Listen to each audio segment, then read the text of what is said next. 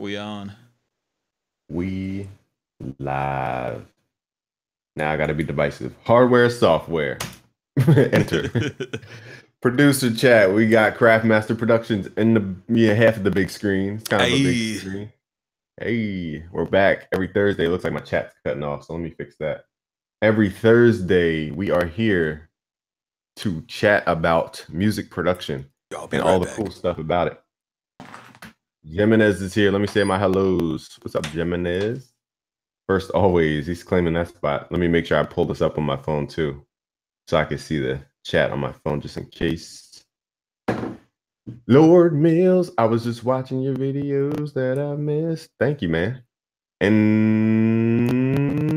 Eric Skate, or no, Enric Skate. Am I saying that right? Enric Skate. What's up, man? Ankman. Both together. Bam is back. Let's go. What's up, 2018 Bam? Wilman, what's up? Herman or Heman? Can't read. Oh no, Hernan, my bad. Hernan Reynoso. Hey, two people teach me a lot music production. Hey, thanks for joining. Gridwork Studios. Again, this is Craftmaster Hey. Productions here on Thursdays.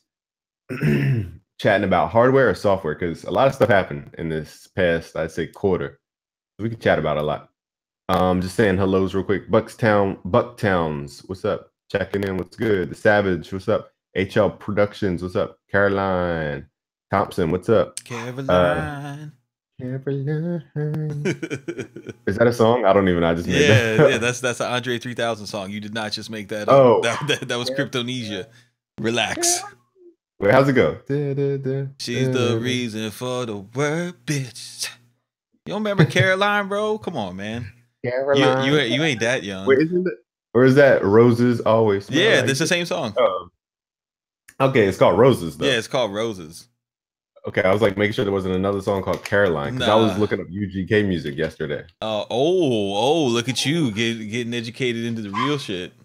I like that. Wow, they had a lot of guitar stuff back then. No, UGK is amazing, bro. Like Pimp C is a is like a legitimate musician, you know, like I didn't know that. Yeah, he was playing a lot of stuff, dude. He was pretty much the Dr. Dre of the South. Very overlooked when it comes to hip hop history. His contribution into the Southern sound, like him and Mike Dean were really big in cultivating that whole live feel that gets that's in Southern, old school Southern hip hop.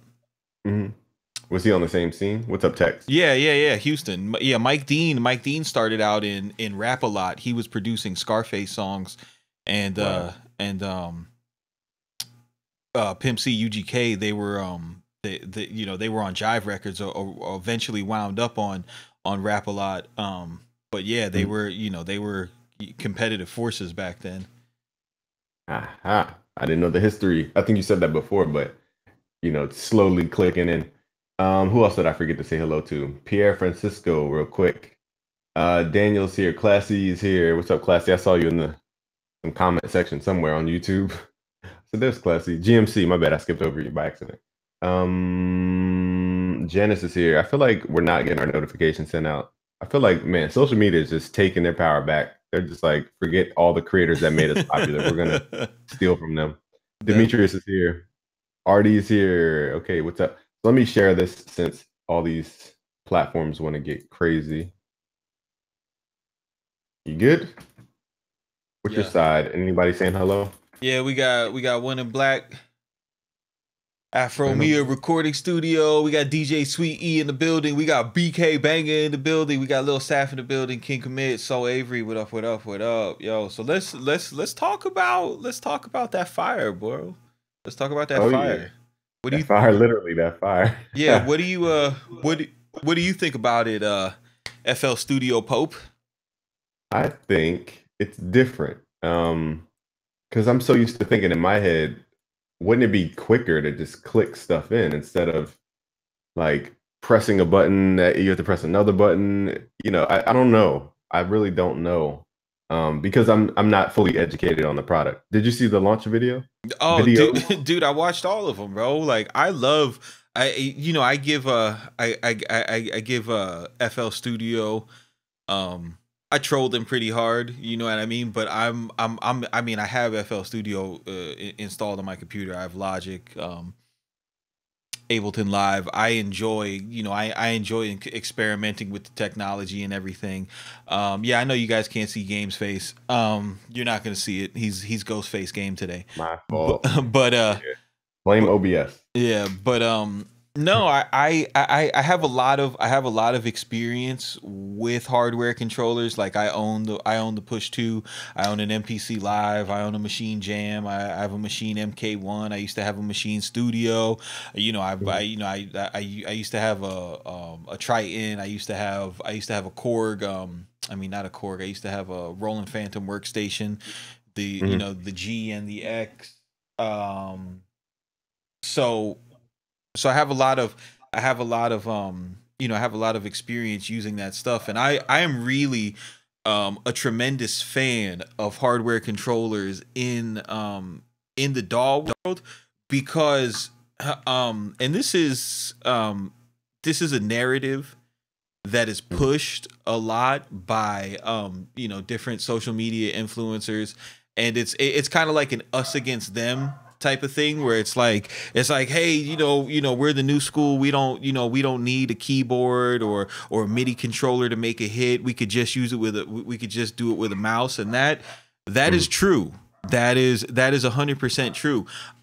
What I'm happy about is, the FL Fire is coming in at a price point that is manageable for a lot of younger producers. So like, if a kid wanted to get into FL Studio and he got his PlayStation last Christmas, he can ask for the Fire this Christmas, and it comes with a copy of FL Studio. It comes with the hardware, and he can start out with that experience of, instead of looking at a screen. And I know this might sound stupid to some of you guys that have never had the experience of making music without a computer, but there's a big difference between looking at a screen and listening to something than looking at a set of buttons or a set of keys or a set of strings and making music. And I'm just real excited for FL Gang, for them to be able to have that experience now, because there hasn't been a controller that's integrated well with FL Studio. This thing lets you select your patterns, copy your patterns. It lets you enter stuff in with the step sequencer. It lets you have a rudimentary control of EQ, so you could kind of tweak your sounds. You could select plugins from the controller. It sets up as a chromatic MIDI controller, so you could actually play in your melodies as well. So a lot of young producers who are very brand conscious, and and they want to stick to their DAW, now they have an opportunity to get an entry level piece of hardware. And I think that's going to open up the door to a lot of hardware developers to develop products for the hip hop beat making community, because I find it wholly aggravating that trap music, because that's what it is now, it's trap music. We've went past hip hop, and we're now trap music, even though like big corporations haven't told you what to think, so you don't realize that. But hip hop music is what it was. It's like classic rock now. Now we're in the trap era. Trap is it's everywhere. You know what I'm saying? It's the biggest genre in music. Trap pushed hip hop to where it overtook country, it overtook pop. Now everybody in every other country is dressing like us. Everybody puts an 808 and a hi-hat roll and a snare roll in their music. You hear that shit in fucking BB Rexa country songs. You know what I mean? Where you would never hear something like that 10 years ago. So, trap is such a dominant force, yet whenever you look at like Akai sound packs or Native Instrument sound packs or preset banks that aren't third party, anything that's pushed by the huge corporations, it never has anything for us, ever. Ever. They never give us anything. So for FL Studio, even though it wasn't designed like, hey, this is a trap box, you know, we all know like how influential FL Studio was to trap as a genre.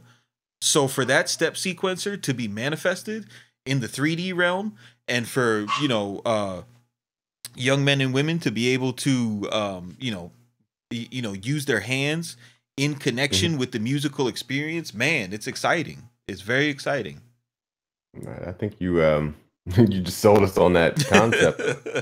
People kind of coming in from a different angle. Real quick, I just want to say hello to Blood Dragon. What's up, halftime? What's up, Shada or Shada? Saying it wrong. Blue Notes is here.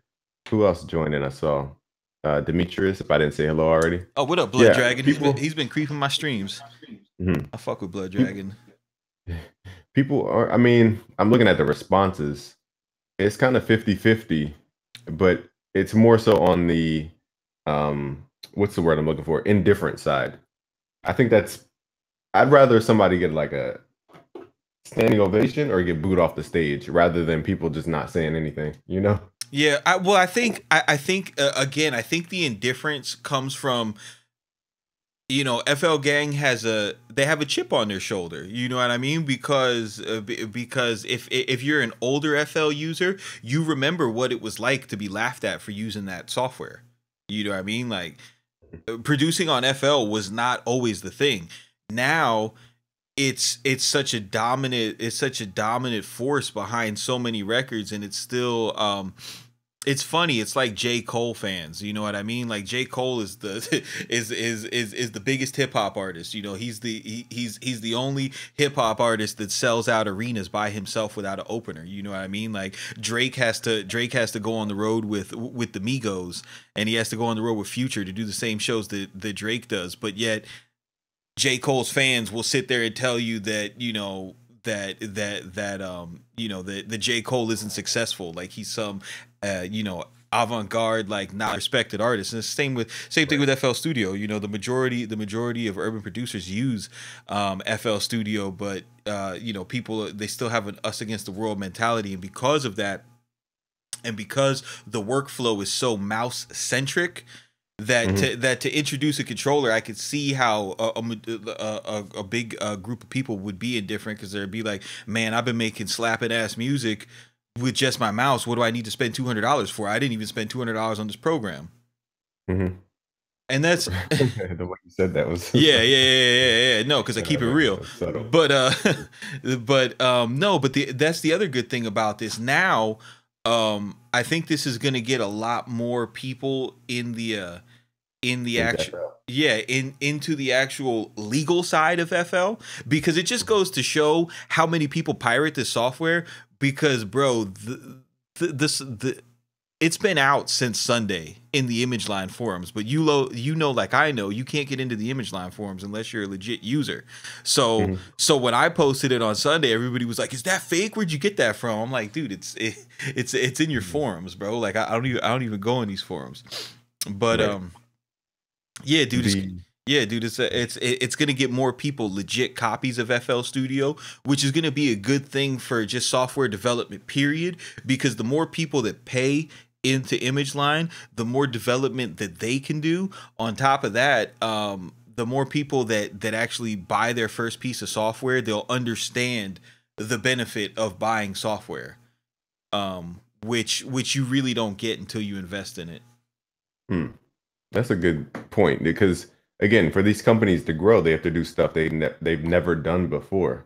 And this would be something that hasn't been done before for Image Line specifically. And like you said, remember when Ableton used to package their like trials with all the MIDI keyboards? Yep. Or like all the audio stuff? Yep. That's the way they kind of became popular. They just inserted their software made a deal with somebody and kind of partnered up, put their little software package inside to even sell the hardware. That's how I found out about Ableton at first. I got it with like a $200 interface. And then and then once I seen what you could do with the samples, I was like, whoa, hold on, no one else could do this. Right. I think it's so real quick. So I had a note about Ableton, but also have to answer Josh. But what was I gonna say? Before that, what was I gonna say? Oh, it looks great for people who are gonna do live performance. because you can just hit a button to trigger something. That's a little bit hard to do with just a mouse, clicking around in your screen. I feel like live, that's really gonna bring in a lot of DJs too. What do you think about that controller? Nah, it definitely could. Depending on, I haven't seen that application for how it may trigger patterns, but if you can, if you could set it up to trigger and mute patterns, it would definitely be useful as a DJ controller. Hmm. I haven't. I use FL Studio technically live every day, but I never sat there and made a live, performance. I wonder how the CPU would perform because you can't be triggering a bunch of stuff and hear it crackling because that'll mess up the whole set.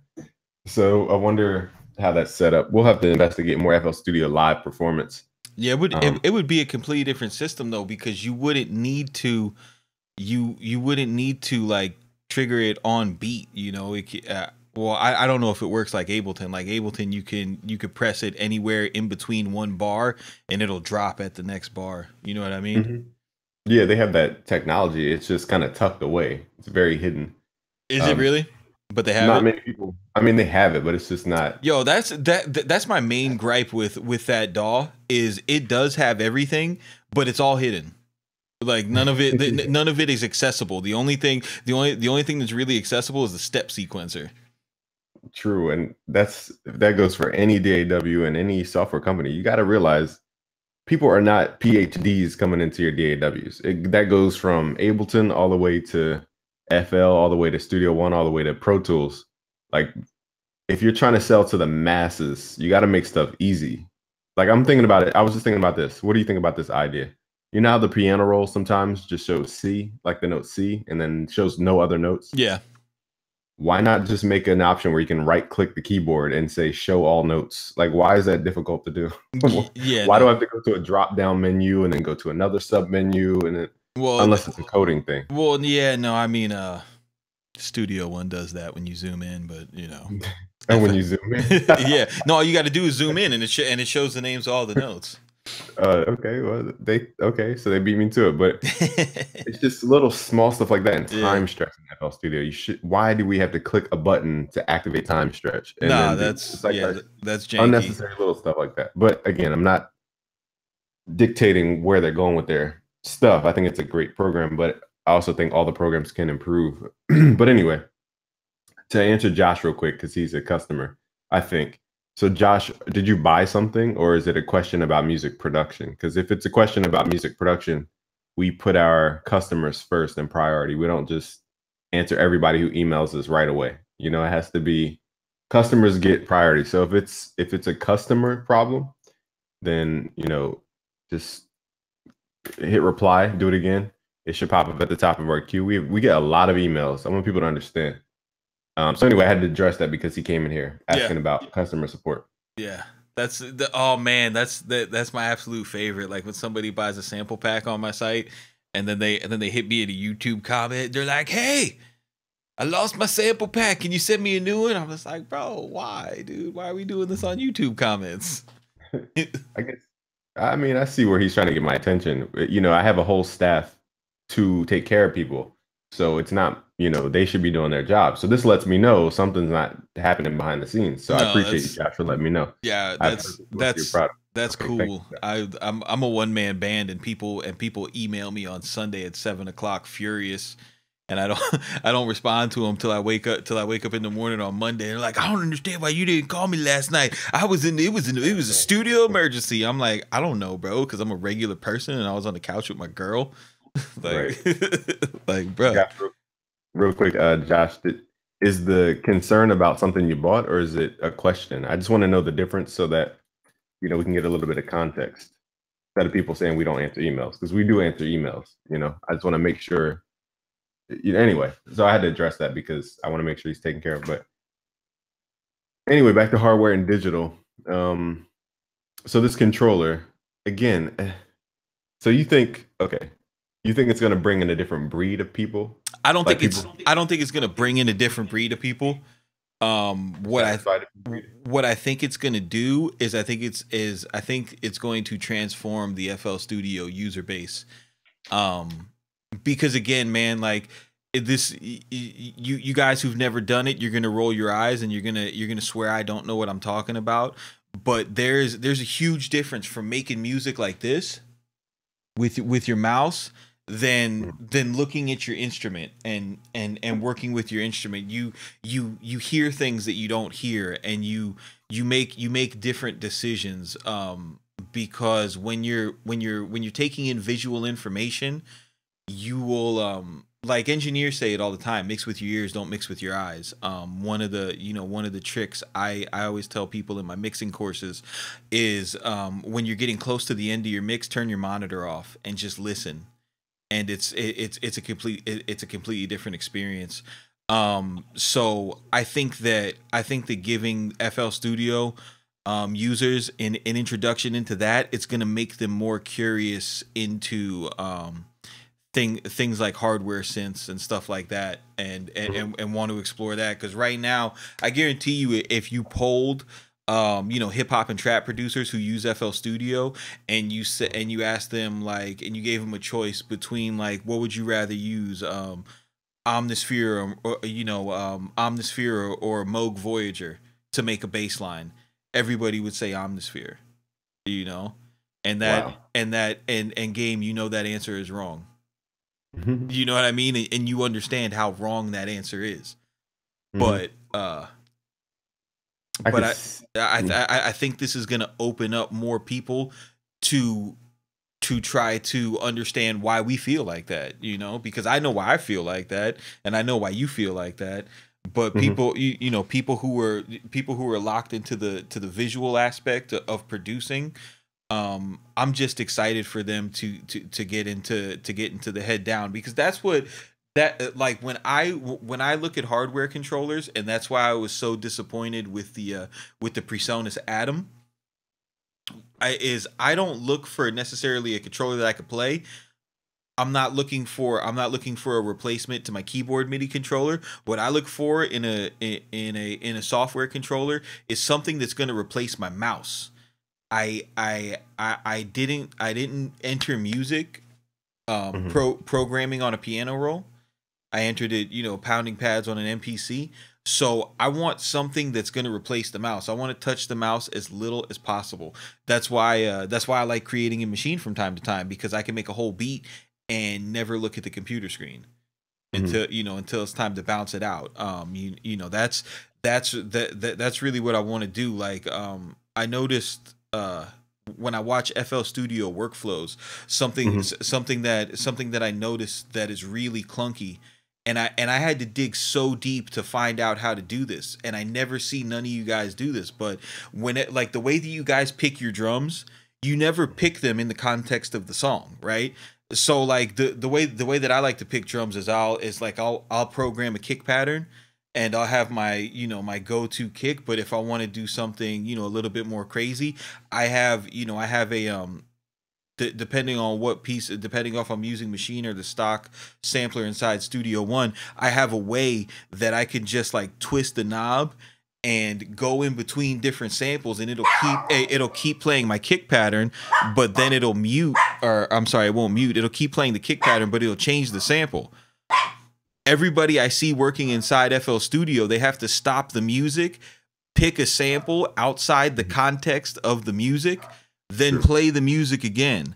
So what I noticed that, and you can actually not do that. If you guys go to your browser and you hold down Control and you press the down arrow while it'll change the sample of whatever channel lane you have engaged. In FL? Yeah, in FL. So give that a try. Yeah, give that a try. It's really fucking cool. Control down. Yeah, control down in your browser. But I like that. I like that the FL Fire made that really easy to do. Like their big knob on the top, you can actually use that function with a big knob, which is really cool. It's a huge difference in sound selection. It makes it way easier to find the right kick or the right snare or the right hi-hat to do it like that. I never thought that small little, these are the small little things people just don't think about. Like, I never thought it even to think about that. Yeah, well, because if you come in on an FL Studio workflow, Mhm. You don't know what you're missing. You have no idea what you're missing. So I'm telling you guys about this shit right here, and you're just like, whatever, bro. It doesn't sound like a big deal. I've been making slappers like this my whole life. I don't need to do that. That's weird. But every other DAW functions the way that I'm talking about. So like when I went in and tried to use FL Studio, I was just like, like gripping my fist, frustrated, like, yo, why do I have to keep on stopping the music? Because I don't, when you're working, you don't want to stop the song, man. Like I never want to stop the song. That's my whole goal, is to not stop the song and Mhm. not and look at the screen and use the mouse as little as possible, bro. That's an advent of technology, because when you're recording or tracking drums, there's no physical way to swap out a kick drum while you're like recording. Right. But digitally, that's possible. But somehow that art got lost, mainly because people just didn't know about it, like you just said. What? And I wrote down some notes. I think the one thing about the MPC days and all that is that the sounds were already, like keyboards, for example, the sounds were already pre-made. You really weren't menu diving to change out the filters and all this on like a chord Chronos. Like you Nah. weren't menu diving. I think that's the main difference. Like when you go with the keyboard, you just go with the sound pretty much as is, Yeah, for like for the most part. unless you were like unless you were really really about that life. But most of the producers I know, they were just into presets. I would love to go in and like put phasers on stuff and do stuff like that, and people would be like, bro, what are you doing, you know? And I That just, chord Chronos menu looks intense though. Like even for me, it who's is. familiar with sound design, it's pretty intense. Yeah, they're all they're it's a different layout. The way that they lay it out, you have to get used to the box flow chart. Hmm. Okay, I'm trying to read and do 1,000 different things at one time. But also think about the iPhone. They build. I think somebody asked Steve Jobs what business was he in, and he said he's in the software business. He's not in the hardware business, but he wraps his software into hardware. I think that's just a model of business right now, mainly to prevent piracy. Sorry, not piracy. Piracy. Arr. What's a good G for? To prevent piracy, but also add increased value to the product. Because for some reason, people think a physical thing is more valuable than a thing unseen, for whatever reason. I mean, because we're 3D beings, game. You know what I mean? Like we haven't ascended into our astral bodies, so we're gonna value hardware always. Mm. Always, people don't. Nah, I'm being glib, but the reason why people don't value hardware is because they can steal it without repercussion. True. That's why people don't value hardware. People don't value music because they could steal it without repercussion. People don't value movies because they could steal it without repercussion. You You know mean what I mean? software?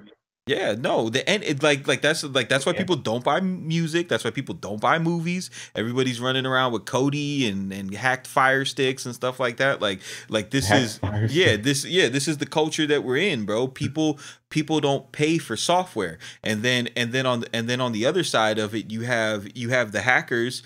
And like Team Air and the crack teams, you know what I mean, who they view writing code as like this utopian realm where where information is free and it should be shared from one person to another. You know what I mean? And then you have like then you have like the like the hashtag anonymous kids who are just like, oh, like I'm just stealing from a corporation who's they're terrible people anyway, and they're just more wealthy than us, and we need to even everything out. That's Like Robin Hood, the yeah. Robin Hood story. Yeah, exactly. That's the reason why people don't put any value on it. You know what I mean? Like you have to value you have to value a polo sweater, because if you run out of the store with the polo sweater, you're gonna get tackled and you're gonna get charged with theft, and you're gonna have to pay a consequence. You know what I mean? You hack FL Studio, and you're just like a kid trying to make it, but I'm going after my dreams. What's wrong with that? Mm-hmm. It's a sketchy line. What company was it that got caught using like pirated Adobe Photoshop? Oh God, I don't know, but that's hilarious. It was like a big company in like New York or something. Oh All my, their employees oh my cracked God. versions. It was like a design company too. It was Oh, you know what it was? They probably didn't want to pay that corporate license. Yo, that corporate license is steep, boy. Have you ever looked at it like per user? per user. Nah, It's I never looked at their dude, prices. it's like $70 per user. You know what I mean? If you got a Mhm. if you got an office with 40 people, imagine. Mhm. That's there's that's what I'm saying. That's business though, But at the same time, I'm what I'm how do we get into piracy? My whole point Cause talking about we that. were talking about why nobody values why people want a physical thing for value. True, true. Yeah, I think because I'm really questioning because I have so much physical stuff. Now I'm running out of space. Do I want more physical stuff? But for some reason I value like a synth behind me costs like 2,000 something. But that synth can't do as much as like an omnisphere, technically speaking, but it may sound a little bit different, but Omnisphere has all these menus and sub menus and all these cool modern things. I But mean, now that Omnisphere updated, huh? well, it all depends on what you're doing, right? So if you're just simply making beats to send out to rappers, and you want to do that, um yeah, you could just ride out on VSTs and stuff like that. But if you're doing stuff like what I do where you're creating sample packs and stuff like that, Mhm. bro, if you've ever read the end user license agreement for a VST, there is no like physical modeled VST. So I'm talking about like contact instruments, I'm talking about Omnisphere, that they only let you use their software within the confines of a musical work. You can't use it in a loop pack. Wait, say it one more time. I got distracted. Trying to help a customer though. you Thank you, Josh, for you being so can't patient. you can't use like you can't use synths like Omnisphere and anything that's sample based. You can't use it in a loop pack. They won't. They if they find out that you're losing their sounds in your loop pack, they'll hit you with a cease and desist because You mean as is or like tweak? What about tweak? no, bro, read the Omnisphere end user license agreement. It's within the first paragraph. Mhm. And it says like on their fact, like, what if I do heavy processing to the sounds? And they're like, nah, bro, no sample Wait, packs, music only. I think my question to you is: do they mean the actual samples, or do they mean the sound that comes from the samples? They mean the sound that comes from the samples. Hmm. That's interesting. Yeah, it's Um, super interesting. So again, how do you? what I was getting at is if you're into creating like music libraries, or if you're into creating loop kits and stuff like that, that is where something like a Prophet or a Moog would would be really would be really beneficial to you, Mhm. because those are just signal sound generators. There's no restriction on those. You know what I mean? Yeah. You create the sound. You want to make something sound like a bell or an electric piano on your Prophet. You do it.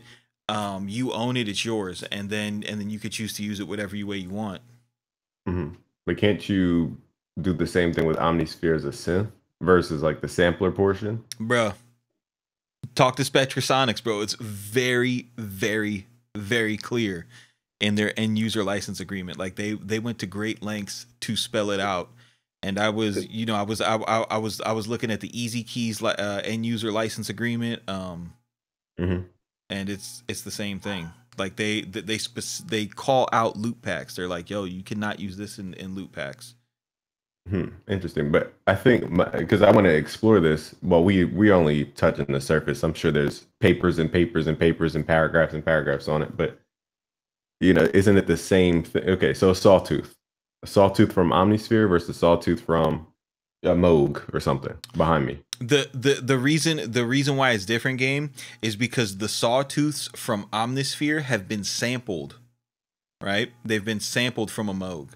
So once that sawtooth is sampled, it becomes Omnisphere's sample, right? It stops being just a generic sawtooth. It's Moog's sample of a sawtooth, Mhm. That's which that's I think the gray area because then that's kind of saying that they own a sound waveform. It's kind of They like sketchy. it's they probably pay to license them.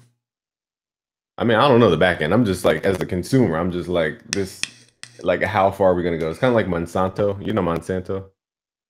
Yeah, They own corn now. Like they yeah, literally own corn. yeah, Like how do you yeah, own something that grows yeah, in the earth? yeah. They patented it because they changed the DNA of it.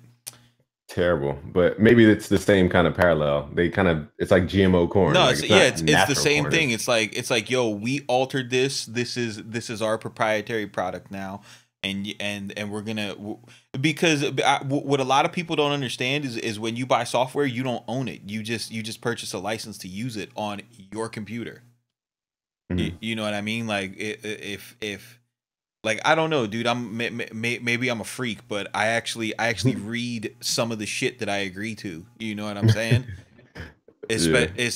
Especially when I'm out here making these products. So that's why when you buy like Jake One sample packs, or you buy like Shroom sample packs, or you buy Illmind sample packs, they tell you the gear that they used, and it's all hardware synths because legally you are not allowed to use most if it's a sample based synth like Omnisphere, you Mhm. can't use it for a loop pack. That's why I was trying to steer people away from these, like, Nexus banks, Omnisphere banks, and all this type of stuff. Like, people don't realize, like, for example, Nexus specifically, you can't, it's like the sound's already in there. It's a Rompler, right? It's like a disc based, it's like a bank based synth. So nothing in there is really like a raw sawtooth that you're changing anyway. It's kind of like a pre-built sound. So when people are making Nexus banks and stuff, remember Johnny Giuliano's Nexus bank? Yeah, they all dude, all that shit is he modified a preset and saved it. He like changed the Mhm. filter of it. Those bro, Nexus third party Nexus preset banks are the biggest ripoff of all Mhm. time. Of all time, because all they are just all they're doing is they're curating the existing presets and maybe changing some of the effects on it. There's no sound design in it whatsoever. It's just like here's the presets that I like. They're not adding anything to it. They figured out how to save FXPs. And the same thing is true with Omnisphere presets. You guys that are buying Omnisphere presets, you're getting jugged, bro. Straight up. People are stealing from you. What's happening with Omnisphere presets? This is how people make Omnisphere presets, right? And it's crazy, bro. Like this is another reason why you gotta buy your fucking software, man. Because when you pirate Omnisphere, right? You pirate a $500 piece of software. And when you pay nothing for something, you have no incentive to learn it, right? So I wanted Omnisphere for years. I saved Mhm. up. I kept on buying synths that weren't as good as Omnisphere. And by the time I bought three synths that weren't as good as Omnisphere, I was like, man, I could have bought Omnisphere. So I finally bought it.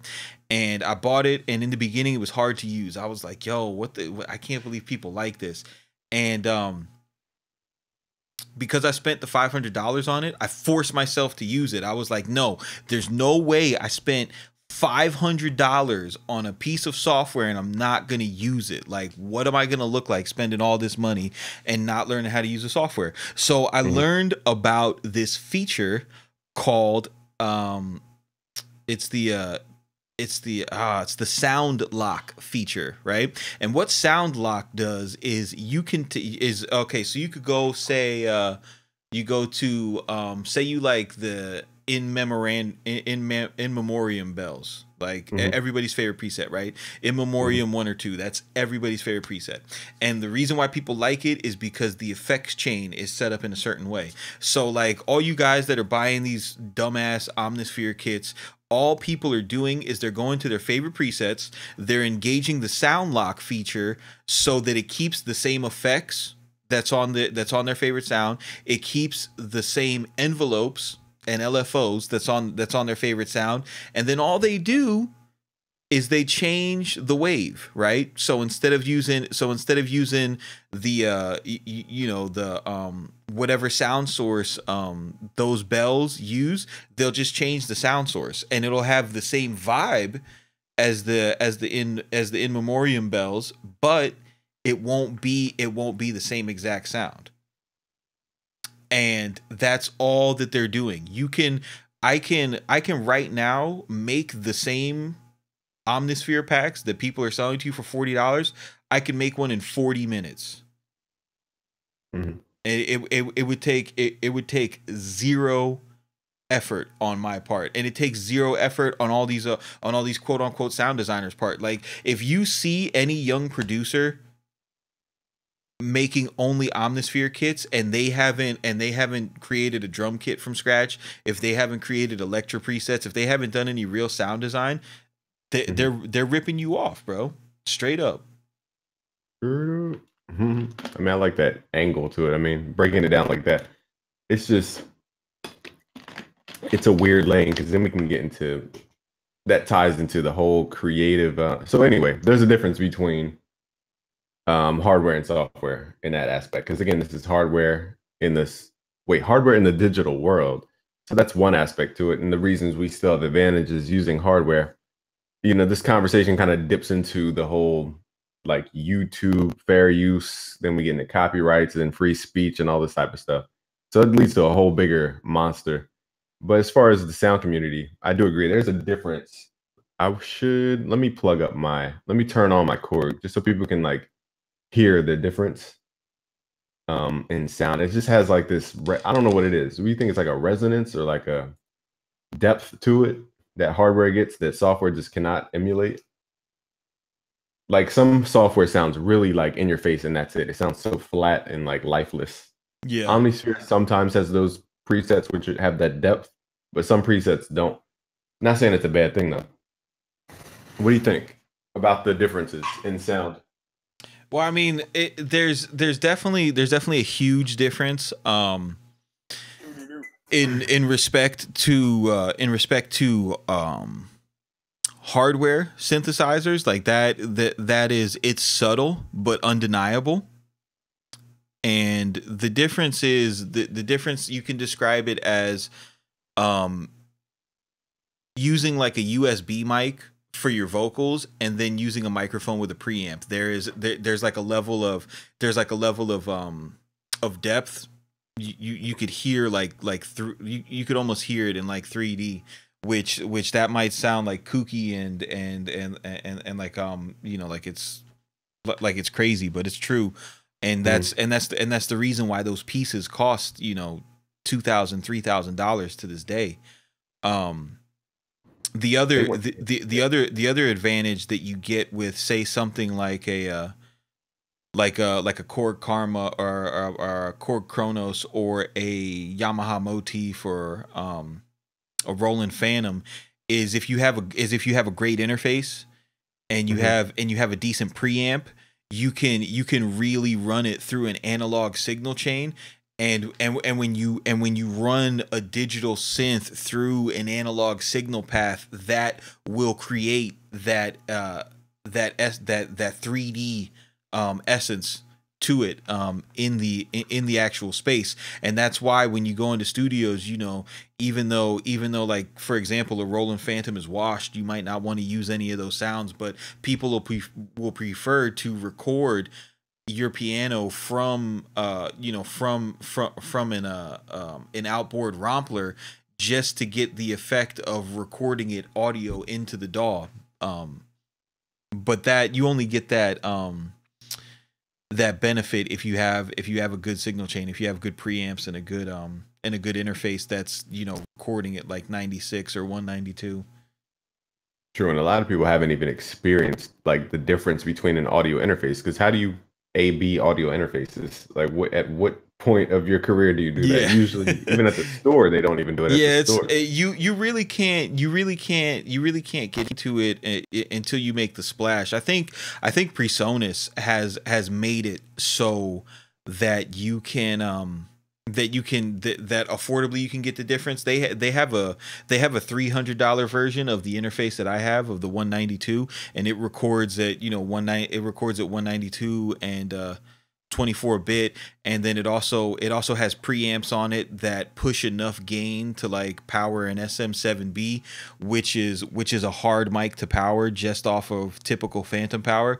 So it's like it's cheaper than a it's cheaper than an Apollo, but it gets you the same exact sound quality, which is pretty amazing for $300. But you have to you can't A/B it. But once you actually put it in your studio and you hook your speakers up and you listen to the music coming out, you hear it instantly.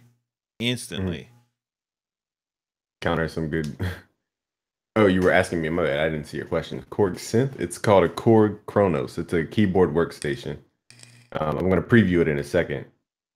But he was saying people were saying we're speaking like a different language, Chinese. Oh, like damn. Japanese, oh, damn. Japanese. Oh, my bad, bro. Nexus. Yeah, Nexus. Nexus. Ping pong delay. Hardware with Nexus. Dance Orchestra Volume 2. Oh, yeah, with that brass hit that everybody was using. That brass hit and the tube bell. It's all about sound selection, people. You got to know where the sounds come from. Let me show you real quick what like the difference in a Korg sounds like. Now it's a piano. I'll have to find like a Corgi sound that's not a grand piano, but I'm going to step to the computer not the computer, the thing real quick and demonstrate this thing. Oh, where's my sustain pedal? Oh, it doesn't matter. Can you hear it? Yeah. Okay, I can't hear it, so I don't even know what it sounds like. Actually, here. All right. I mean, you can go on. I'll back you with some church music. Oh boy. Congregation, we are brought here today to explain to you the virtues and the divinity of the hardware world. For it is from hardware from which we came, and is from hardware which we will go back to when we are returned to the earth, and we leave this earthly realm to ascend. Man, I don't hear no church music. No, I can't hear. I can't hear nothing. Can't hear nothing? Nope. What about here? Nothing, bro. Nothing? Nothing. You can't heir that? Nah, you failed. Oh, that's right, because you're not hearing the audio from the thing. Okay. That was a complete fail. I'll demo. Here's what I'll do. Hardware fail. Like girl, hold my shirt together. I feel like a straight girl doing that. But I forgot you can't hear the audio stream. Duh. That was you can't even hear on the live stream. Nah, son. Wow. Oh, I'm an idiot. I don't even have it armed. I'm so slow. My bad. Tell me if you can hear it now. Okay, you got a little sauce coming out. You hear it? Yeah, you got a little sauce. Okay. The only thing is I can't hear you while I'm playing it. So, oh yeah, I can. Let me do it. Let's try this again. My bad, people. We're gonna make this a bit. All right. I don't even know how to play church chords like that, but we're gonna see. All right. I'll let you go on your sermon about how hardware is taking over for the kids today. I think that I think the main thing is, I think we can all agree that it's not a necessity to be creative. It's not a necessity to make great music. It's not a necessity to make a hit, but there is a value to it. There's something that's really cool about turning on just turning on your board and being able to play without having to open up a sequencer or deal with latency or anything like that. Adrian Young, who did he scored a couple movies. He provided the samples to DJ Premier for the Prime 1 and 2 albums. He's produced albums with Ghostface. He has some amazing sample packs. And he started out as a producer, just chopping loops and doing drum patterns and stuff like that. And he issued a challenge that I thought was really cool. And he was telling all the producers, for 30 days, just kind of walk away from your DAW and pick an instrument and just try to learn it, as best as you can within 30 days and kind of open your mind to that aspect of creation. And I've done that before, and really what it does is it allows you to focus on different things, where when you open up a DAW, you're focused on like how to make a song, how to arrange it, how to mix my kick, you know, getting the right sample, so on and so forth. And when you practice on an instrument, you're just thinking about making something that sounds cool, you know, just something, you know, something that speaks to you, something that evokes an emotion. And I think that's a step that we as producers who work in the digital realm, we kind of minimize, because we have so many musicians talking down to us, telling us that we can't do that. So we kind of clap back by saying, hey, that's not really that important. But I think it's a good idea for everybody to try out at least once. Can you hear the music? Yeah. All right, I thought I was just doing that in vain. All right. Okay. That was my best backing track. It was a little low in volume. We'll have it. I have the organ preset tied up next time. Let me take these headphones off. Out. I mean. Anyway, you went in. You went in. I was trying to. Somebody told me to play Still Dre. Threw me off a little bit, but it was funny. Anyway, we'll do it. I'll practice that next time. I gotta get my church chords down, my diminished chords, and my augmented. What do you think the easiest instrument is to play? Game? Wouldn't you agree it's a bass guitar? Easiest instrument? Yeah. I'd say the piano, because you can play everything on the piano.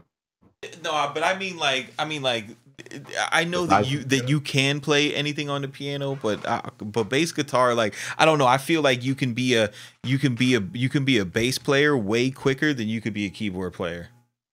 The thing about bass for me is like the strings are so thick, like it's hard to slide your finger on the string. You'll cut your finger in like the first day.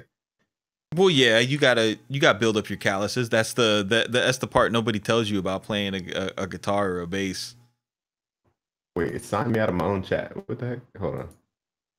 I remember when I was trying to get a buddy to teach me guitar, and the reason why I was like, yeah, I don't think I'm gonna learn this. He gave me the guitar. Hold on, I still have it. I'll show you. Mm-hmm. Gave me a guitar. Snoop Dre. So he gives me the guitar, and he teaches me how to tune it by ear and everything. And he's like, all right, bro, so this is what you got to do. You got to, you know, just sit on the couch, and you want to put your fingers on the strings and really mash them in, you know, and to the point that it hurts, and just slide your fingers up and down the strings, you know, until you build calluses. And I was like, nah, bro, I don't think I'm gonna do that. That gave me the chills. Yeah, just thinking about that. He's like, nah, that's what you got to do. I'm like, nah, I don't think I'm gonna do that at all. I think I'm just gonna keep programming the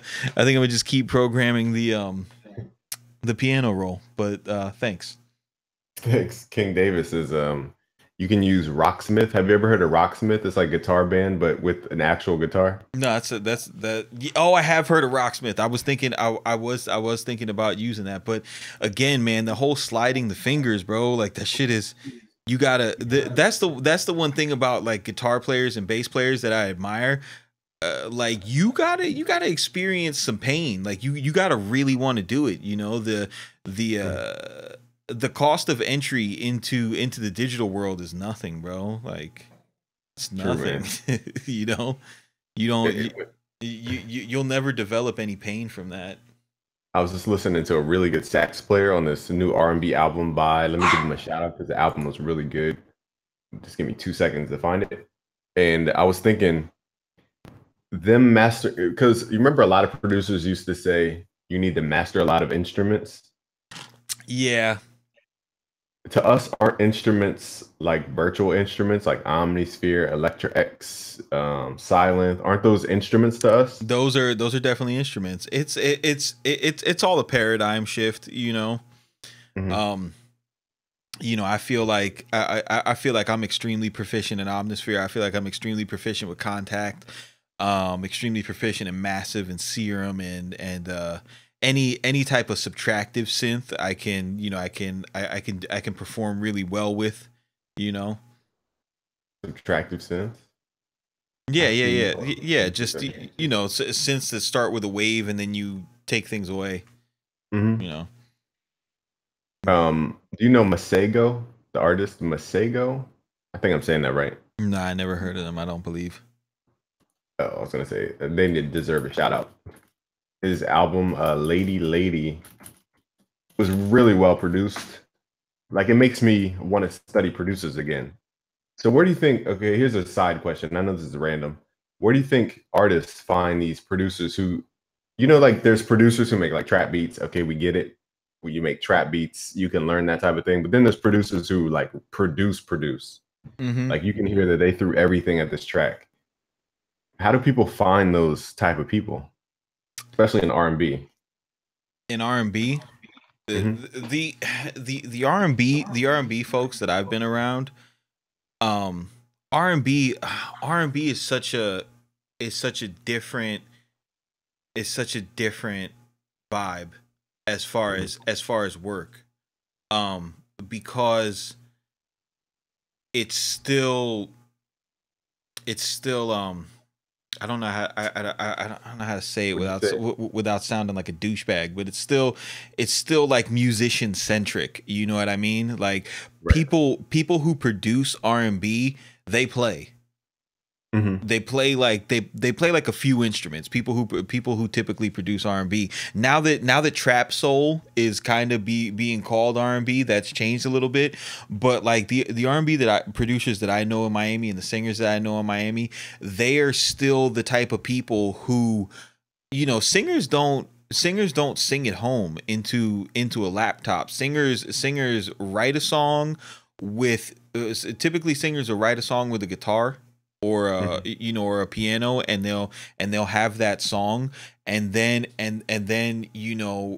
they'll meet somebody who is like, hey, I'm Mr. Music Industry, you know what I'm saying, and I have a Okay. friend, and then they'll connect the artist with the really good musician. They'll exchange ideas, and the singer will wind up giving that energy to the producer who already knows how to play, and they'll come with their references. They'll be like, hey, I was thinking about this and this. Like, I have an R&B artist that I'm working with right now out of Miami, and her references she's given me is Ella May, and then like four different K-pop artists, right? Mm-hmm.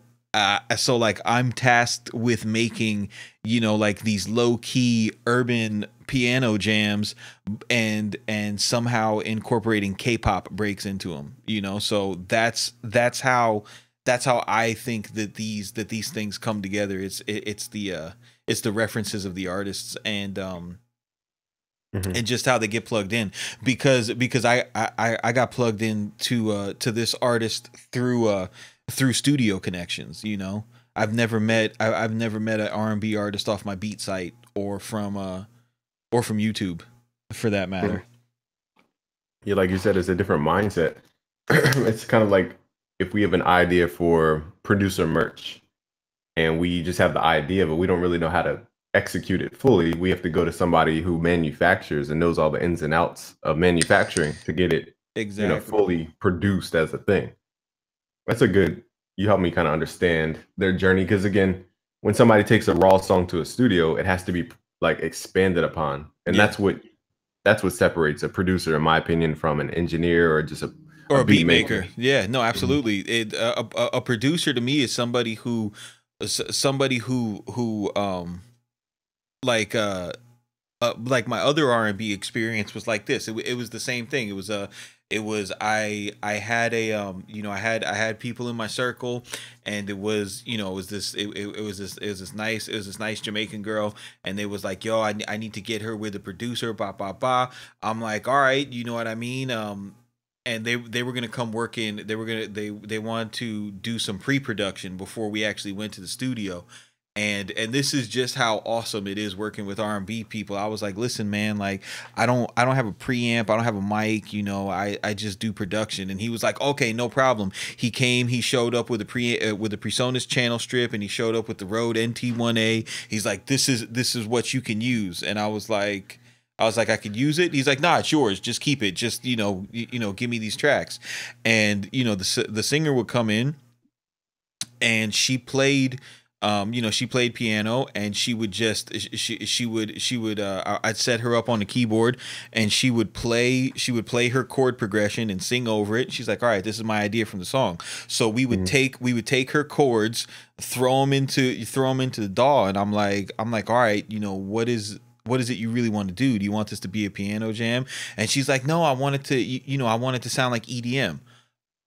Oh, okay. So, but I had to build an EDM track around, around her chord progressions.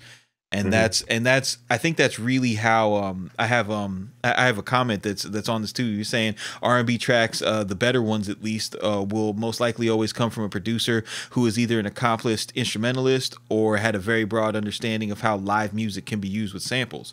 And I would be the latter. You know what I mean? So I was able to, from my sample library, I was able to find the chord progressions that she wanted, find like some Vengeance samples and stuff like that. Because you have to have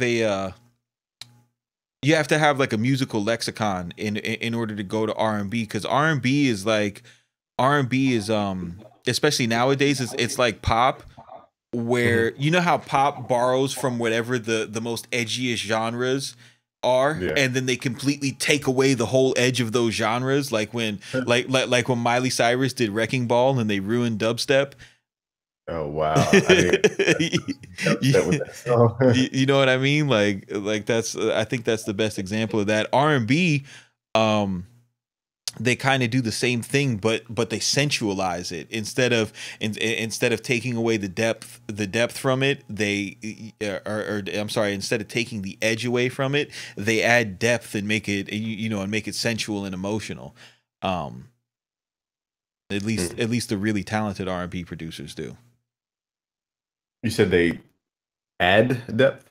They'll add depth and emotion to it. I agree. I was listening to, again, Masego. Did I even plug him? Oh yeah, Masego's album. And like the guitar on there is just different. Like it starts off with guitar. So for example, I feel like, do you think guitar will ever be emulated to a really good degree in software? In software? Mm-hmm. Yeah. I mean, just off your gut feeling. Yeah. You think one day if somebody's going to take all those samples, all 30,000? Yeah, playing the guitar? Yeah, it will. It's going to be a passion project from somebody. Mm-hmm. And I feel like, do you think I think we talked about this before, but do you think that's a job for Spectrasonics? Dude, it's definitely a job for Spectrasonics. If anybody could do it, Spectrasonics could do it. I mean, they've already sampled every synth. They've already sampled every keyboard. They've already and they've done it with bass. If you use Trillion, you can make a real funk bass line. You can make a real soul bass line. Mm-hmm. Like you can make real jazz bass lines. That shit happens. For that solution, if that were to happen, I would pay a good price for it, like even up above $1,000. Everybody would pay over $1,000. You know what I mean? Because the people who would buy it, it wouldn't be a product for hip hop producers. It would be a product for people who are doing sync licensing. It would be a product for people who are doing movies. It would be a product for people who are doing, like TV scoring. It would be a product for people who are, who are in that type of field. Mm-hmm. Even hip hop.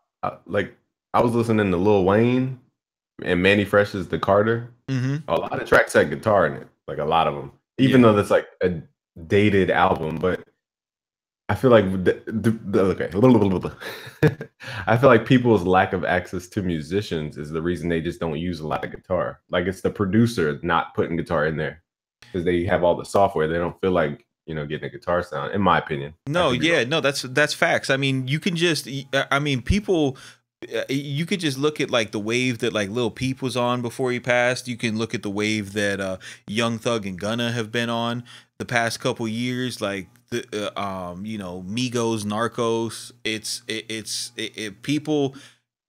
Guitar is an inherently like American vibe. You know what I mean? Mhm. And like hip hop and trap, they're inherently American genres.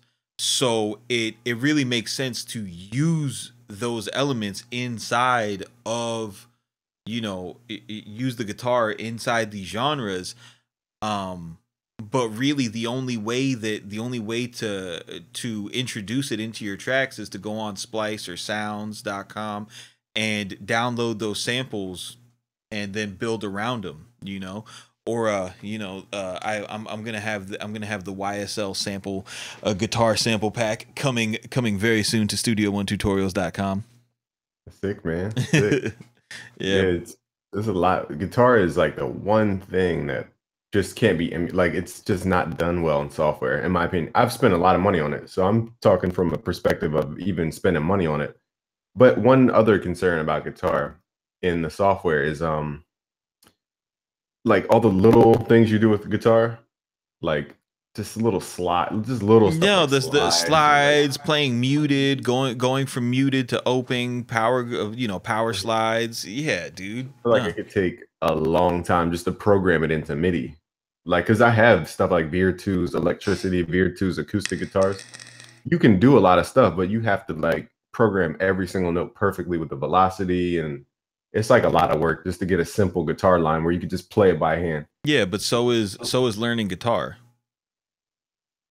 So, I mean, So, even if, so I mean, yes, I mean, it's all a matter. It's all a matter of your comfort factor. Because again, you got to remember, you gotta kind of put yourself in the shoes of somebody who doesn't know how to play instruments. You know what I mean? For somebody who doesn't know how to play instruments, that level of programming would seem natural to them because that's what they're used to. That's their default. hmm. Have you ever seen the video with Sax Brothers, like, or the Brothers Sax, something like that? The company that makes emulations of the saxophone No, for Contact, I think it was. no. He played the mess out of that keyboard. He made it sound so real. It was scary. I think that might have been a different company that made, yeah, it's a different company.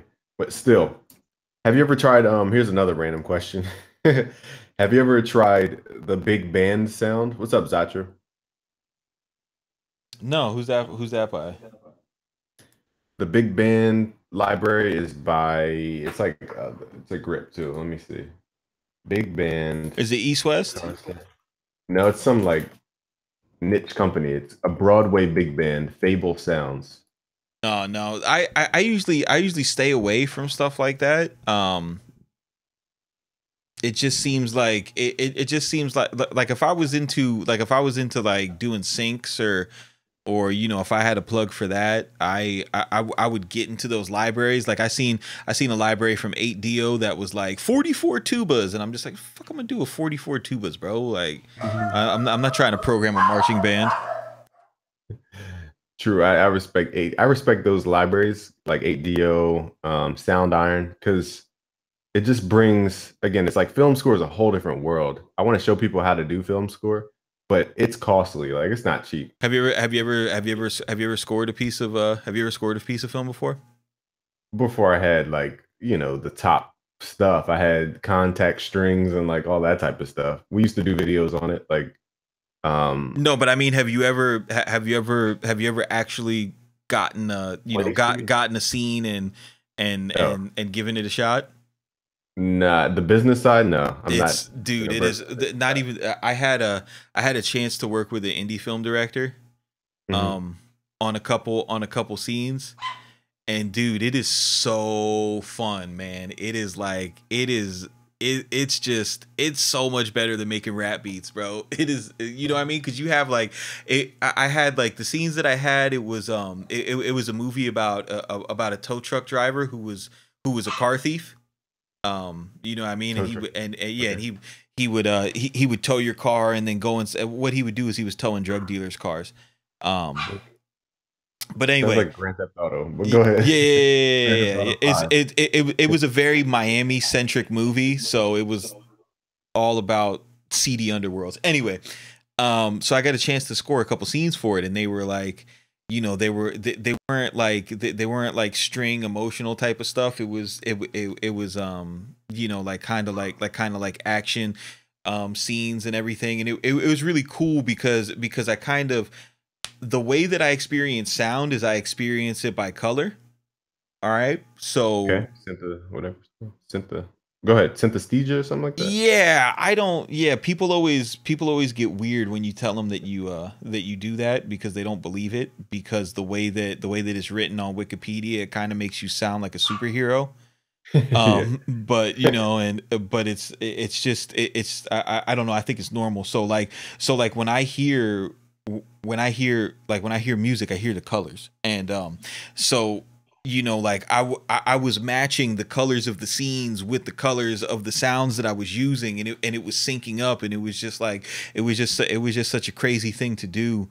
um and it was fun because I was working with my partner who was a guitar player because I needed guitars on it.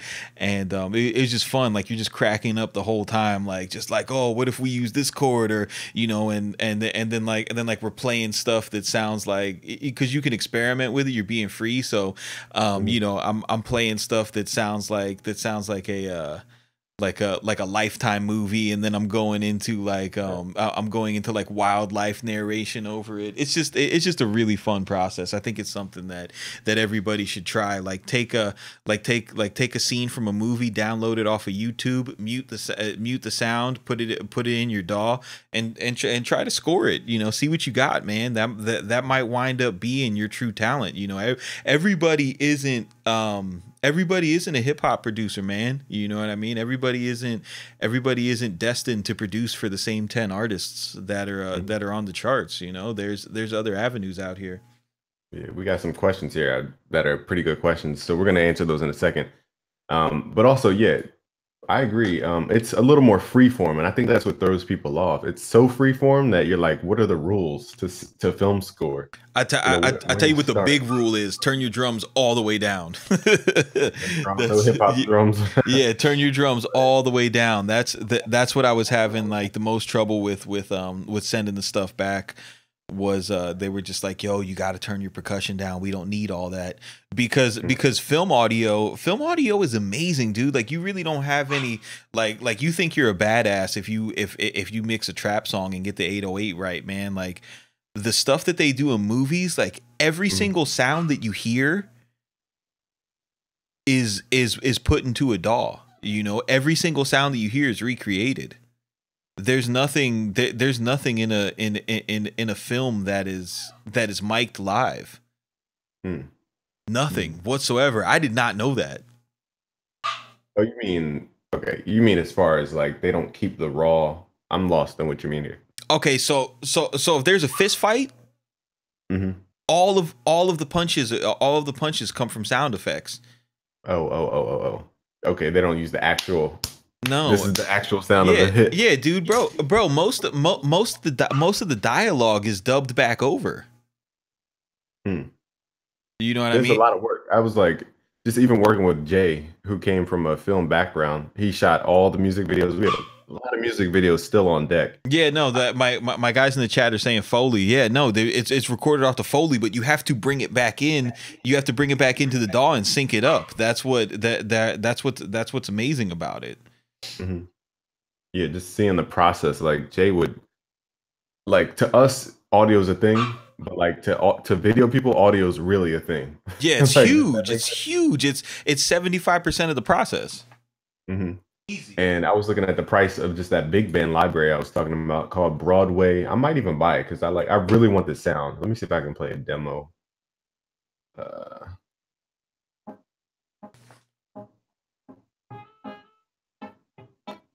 just kind of like recreating that like instead of sampling all the time, I want to create my own sample sound without sampling. Yeah, no, that's the wave, bro. Instead of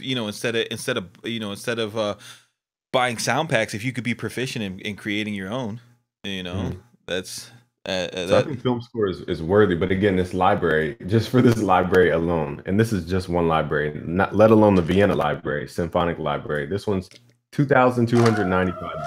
Now I think Yeah. it's worth it because it's such a unique boutique sound. I haven't heard it anywhere else.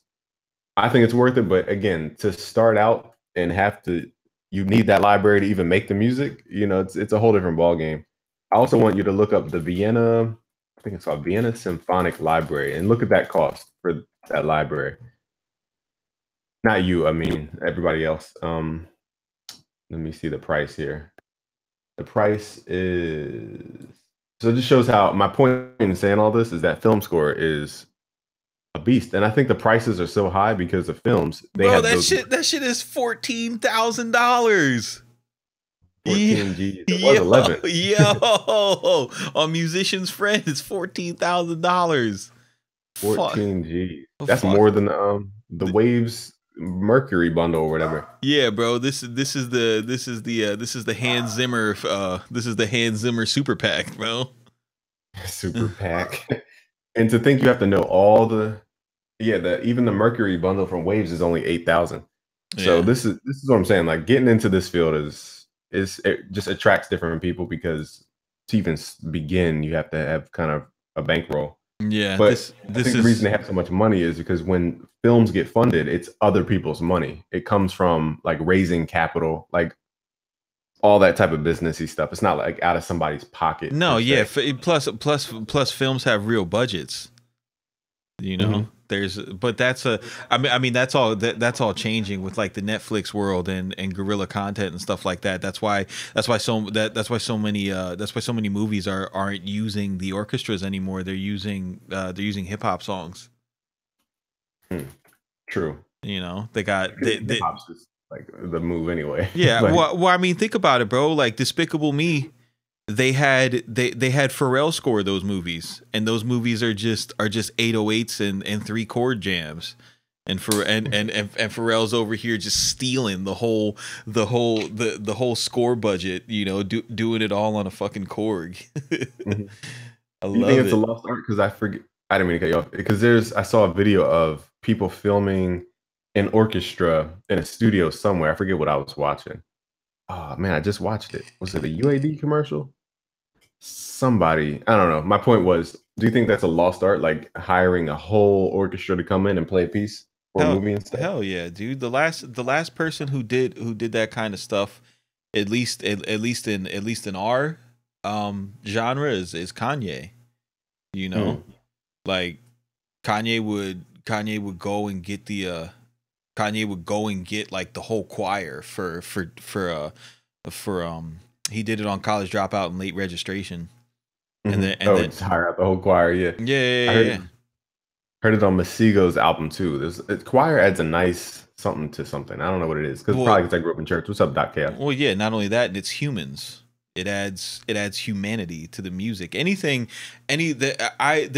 put voices on all my beats because, you know, I do a lot of quantized music. And it's just to have some type of vocal sample in there. I need like some type of humanity on it. I just think it sounds better.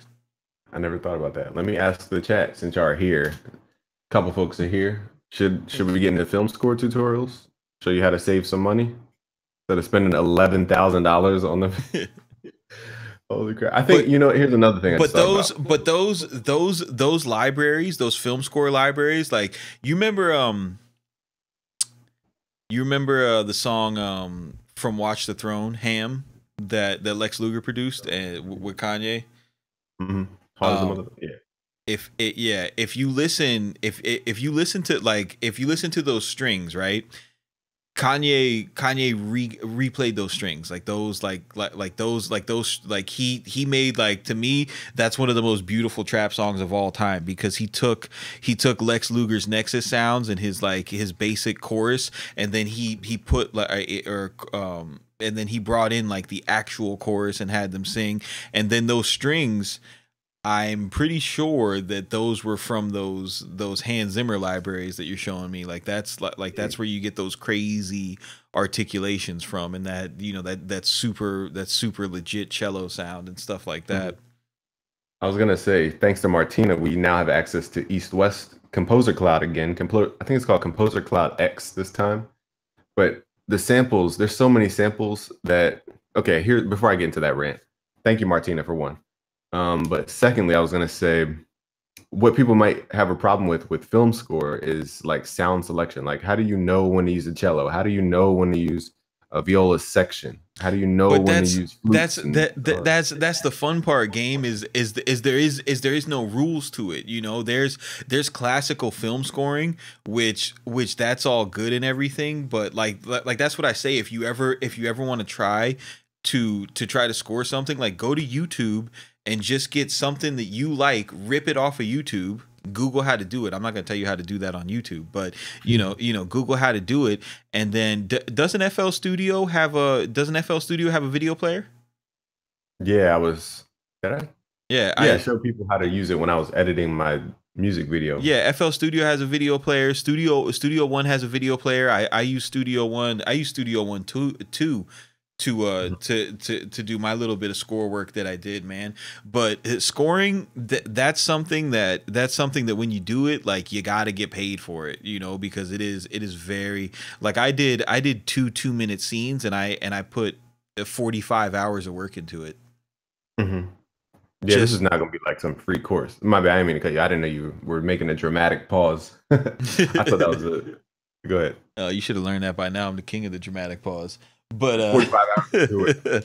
But yeah, no, I put 45 hours into it, man. And if you're gonna spend like if I'm gonna make you trap beats, I'll knock those out in 45 minutes, an hour. If I gotta spend a work week on 2 beats, you're gonna pay me for that. Mm-hmm. And now I lost my train of thought. Yeah, this information that I'm going to give is not going to be like the whole course for free on YouTube. Like, it's definitely not going to be that way, because film scores firstly costs a lot of money to buy the plugins. Secondly, I can show you a cheaper way to do that, but still, like, it's information that's valuable. So I'm not going to give away everything on YouTube. But even if you just want to get started, let me see. Let me Google myself. Let me YouTube search myself.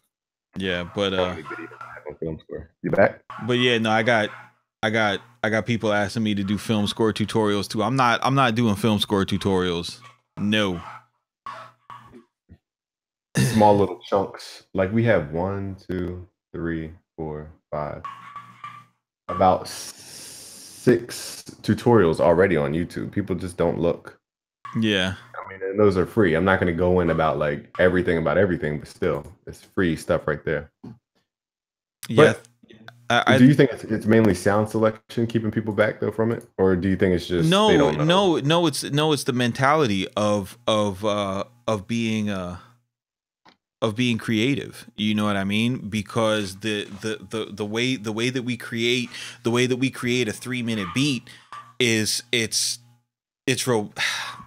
I hate to sound like I'm downplaying what we do, and sound like them, but I'm also objective and honest. Creating a 3-minute beat, it's a repetitive process, especially like once you're good at it, you know what I mean? You know like what drums you're gonna use, what sounds you're gonna pick, what genre you're in, and you just go boom. And you do what you got to do, right? Film scoring, you have to look at something. And if there's dialogue in the scene, you have to create music that matches the emotion of that dialogue. And there's no click track to it. A lot of the times you're not doing something that's quantized. You know what I mean? Like you might have 2 string chords, like while the question is being asked, and then when the answer's coming, you might do a walk down on the piano.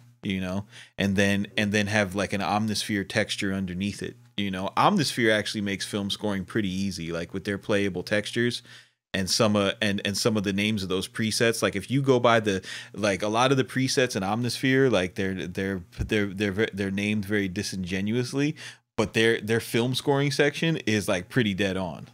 True, that hit section. Yeah. Dramatic hits. Yes, sir. That's all you need is the one thing. Yeah, yes, sir. Yeah, but you got to I think that's and the other thing is film scoring is it'll never get you famous. You know what I'm saying? We're in the Instagram era where, oh man, this is something I wanted to talk about. I wish we would have done this in the beginning, right? So I'm in this Facebook group. It's called the Producers Corner.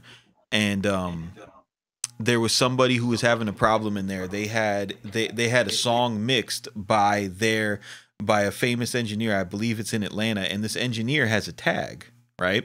So this engineer put his tag on the final mix, right? And he's a very prolific engineer. He's one of these engineers in Atlanta that like makes like, he makes your music better. You know, he doesn't just mix the song, but he's also doing the vocal production for the artists, doing like a bunch of dropouts on it, reversing stuff, like really, you know, like really making the most out of the song. It's not just somebody, you know, doing gain staging and leveling. And the producer was so offended that the engineer would put his tag on the beat.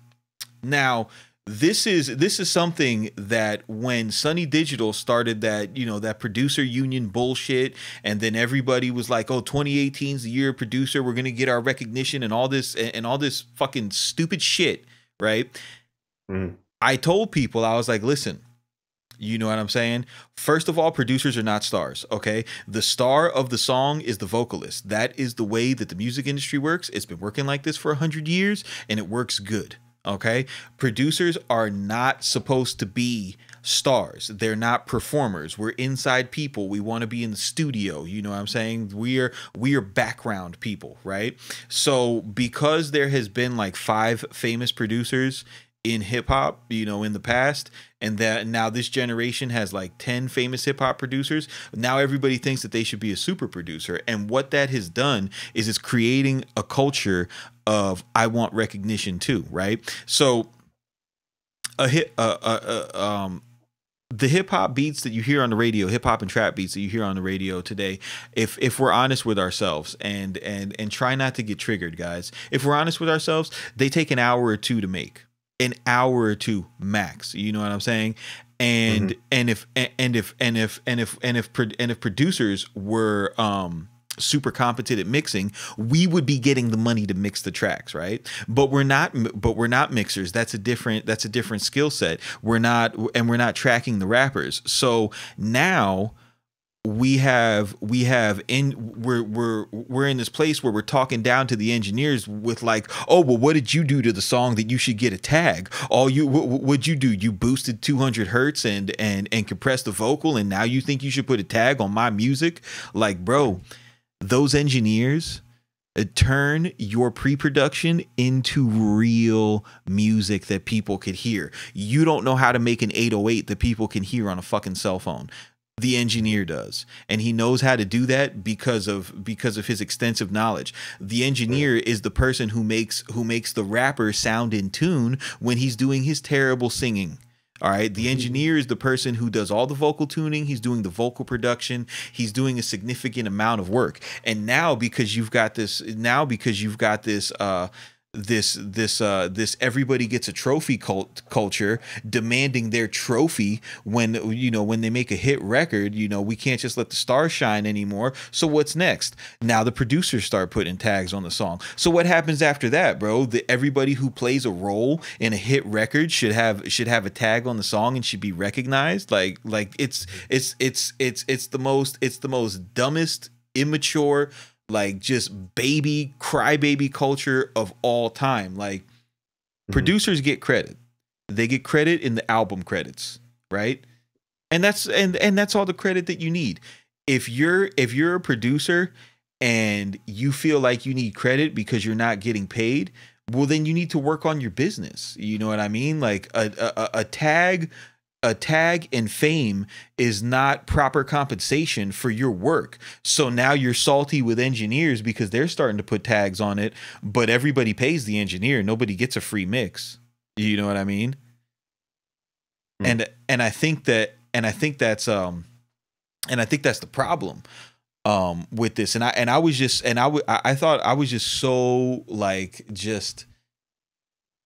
was so tickled by the irony of here's all these producers who cried for a year that they weren't getting enough credit because their role belongs in the background. If you're a producer, your role is the background. You're not on the stage.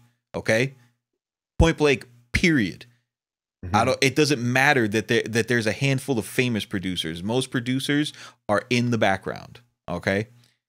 What happened Now, to oh, I didn't know you were going in on a point. You said yeah, now. Go ahead. My bad. now for you guys to look at somebody who is way more talented than you and say, hold on, you didn't contribute anything to the process, is super disingenuous, it's immature, and it makes us as a community look like idiots. Mhm. Yeah, That's that's all. wrong to say. The mixing engineer has no like contribution to the sound because I was listening to a rock album yesterday. The only reason it sounded good was the mix. It was the amps they used. It was the compressors they used on the snares. It was the this or that. So a lot of these videos that show the producers breaking down their beats, talking about they don't mix their beats, it's because they don't know how to. Well, it's not they don't know how to mix. It's that No, it's because they don't know how they're to mix, mixing. game. It's because they don't know how to mix, bro. I know exactly what stuff you're talking about. Like the people that people worship, like Metro Boomin, TM88, when they're doing their genius tutorials, and everybody's like, "Oh, I can't wait to see how he gets his 808 to hit." He doesn't know how to get his 808 to hit. He doesn't know how. He doesn't Mm, know. The engineer knows. You know what I mean? Those guys are watching our tutorials. but I Straight would say up. sometimes it's Straight more up. so. Sometimes it's more so like corporate boards and corporate rejection. Like I've done a lot of things for other people's companies, Mm-hmm. and like I'll do it to where I know my audience is gonna like it, but then a company will come back like, "Can you change this?" So Mm-hmm. basically, they're making the final decision. So maybe producers are saying, "I'm not gonna have the final decision anyway. Anyway, they're gonna give it to some other mixing engineer. Why am I wasting time trying to mix a track that they're gonna change it anyway?" Because I've heard plenty stories. I've been in studios with platinum producers, Grammy-winning producers. They say it all the time. They're like, yo, my mix was way harder than the engineer's mix that they put on this track. And these are people who have many years. I was in the studio with Rico Love, as a matter of fact. I don't I'm know if not, this is bro. personal. I'm not talking about Rico Love. I'm talking about trap producers that don't know how to make an 808 translate on an iPhone. Oh well, I'm talking about that guy. That guy has no business acting like he's more talented than an engineer. Point blank. Period. The amount of the amount of the first of all, to be an engineer, you have to like producers like to act like they invest a lot of money into their craft. You don't invest the type of money that somebody who owns a studio invests. You know what I mean? You know, an 1176 is $2,000.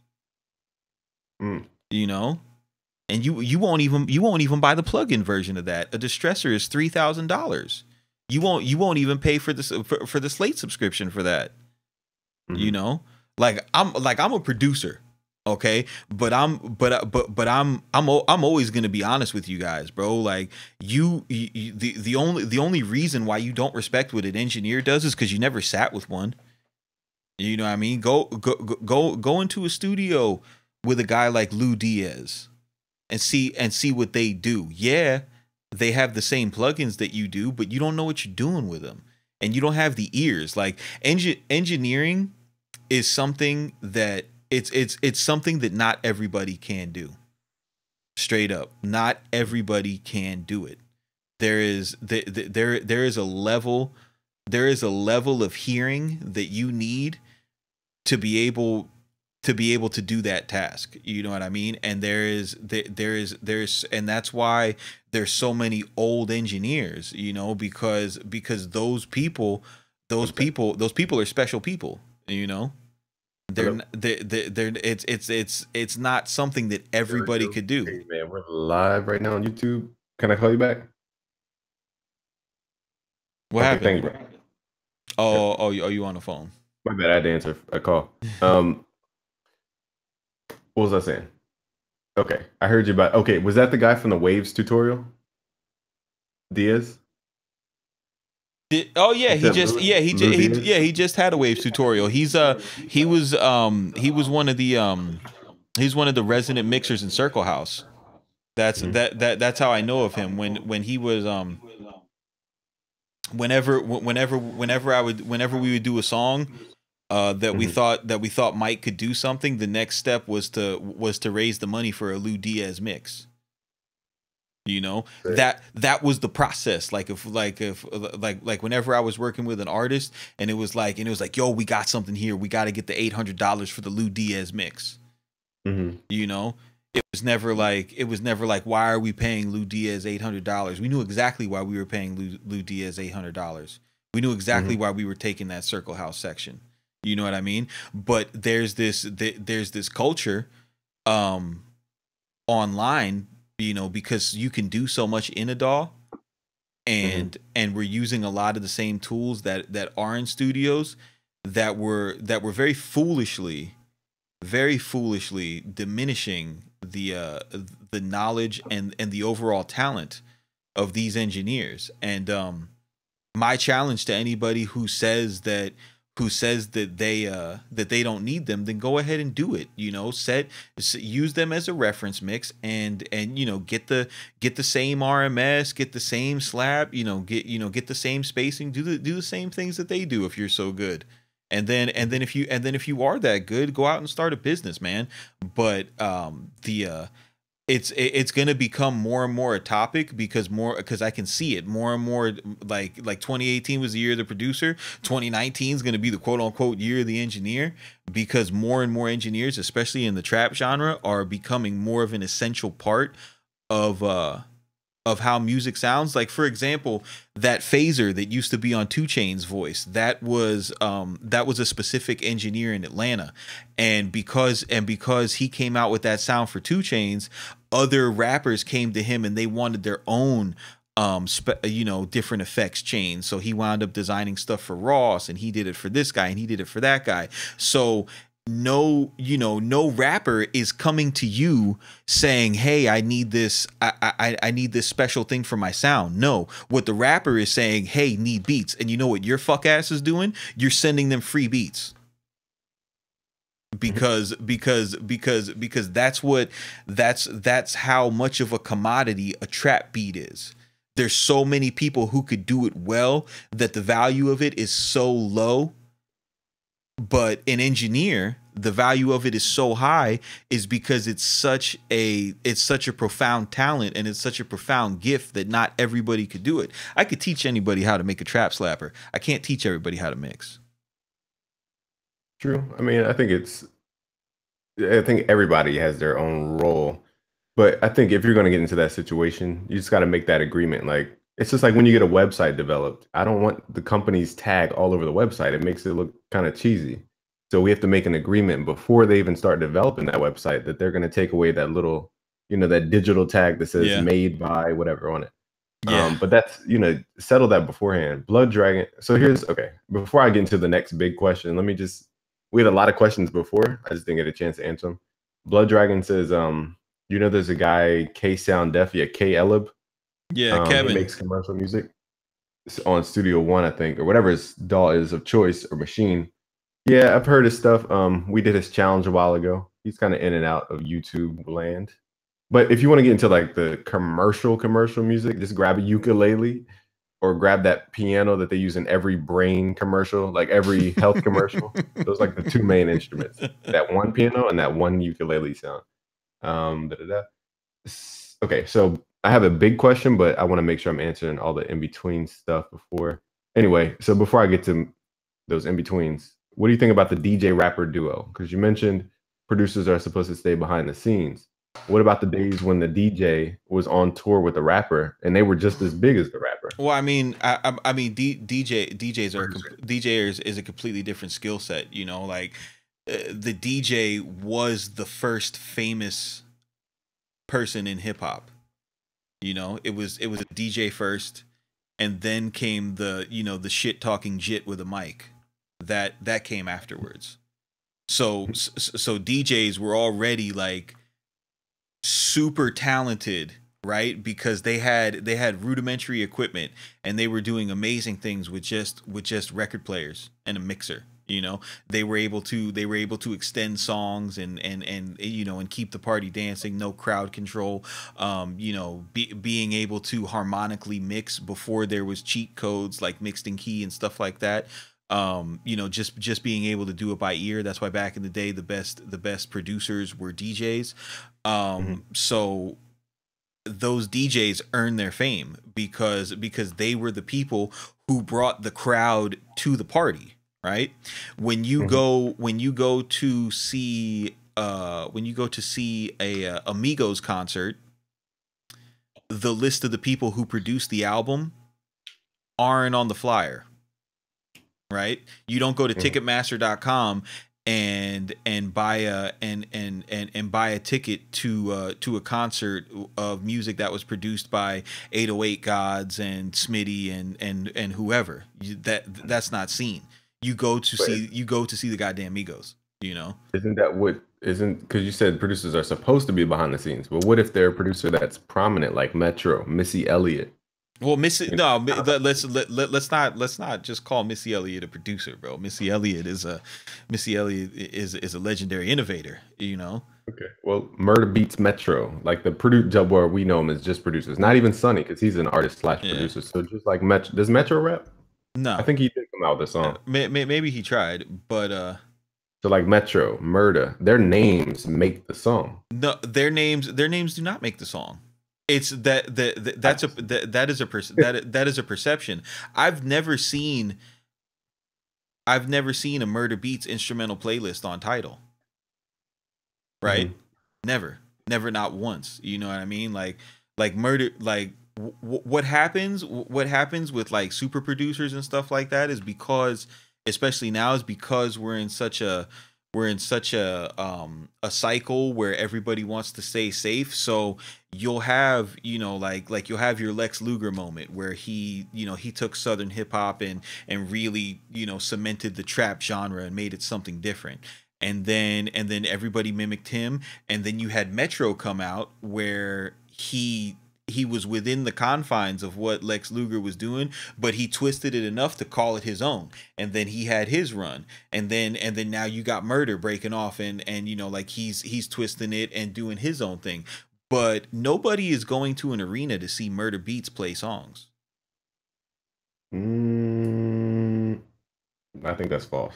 It's not false. It's not false. The only way that those guys can get in front of big crowds like that is at a festival game. Yeah, but aren't they leveraging a product called the song to get in front of the festival? No way, bro. Because like, all right, I'll tell you what. You got bread. Let's rent out the American Airlines Arena in Miami, Florida, and we'll have Murder Beats as the headliner. Just Murder Beats. And are you confident that you could recoup on that? But isn't no. Answer my question, Gabe. Do you think that you could? There's a lot of businessy stuff behind that question too. It's kind of a framed question. No, it's not a framed question. I've got a bowl that can fit 20,000 people. All right, and we're gonna have Murder Beats. Mm-hmm. I mean, I don't know he's not Drake famous, but I mean, he's famous. Yeah, exactly. So he can't. Neither can Metro, and neither can no one else. Listen, I get it, bro. You're trying to uplift the producer community, but we got to be honest here. You know what I'm saying? Like we have to be honest about the place of producers. They belong historically in the background. There are some outliers who can generate fame, but really, we're looking at it from the lens of music creators. So our viewpoint is way different than the average fan. You know what I mean? The average fan doesn't care about the producer. They never have, ever. Mm-hmm. That's where I think there's been like a couple like there's been Timbaland, right? So everybody cared about Timbaland, but what did Timbaland do? Timbaland also rapped, right? Everybody cared about Dre, but what did Dre do? Dre also rapped. Everybody cared about Kanye. Kanye also rapped. Everybody cared about Havoc. Havoc also rapped. Everybody cared about RZA. RZA also rapped. You see what I'm getting at here? The people, the people who don't put their voice on the beat, you don't really care about them too much.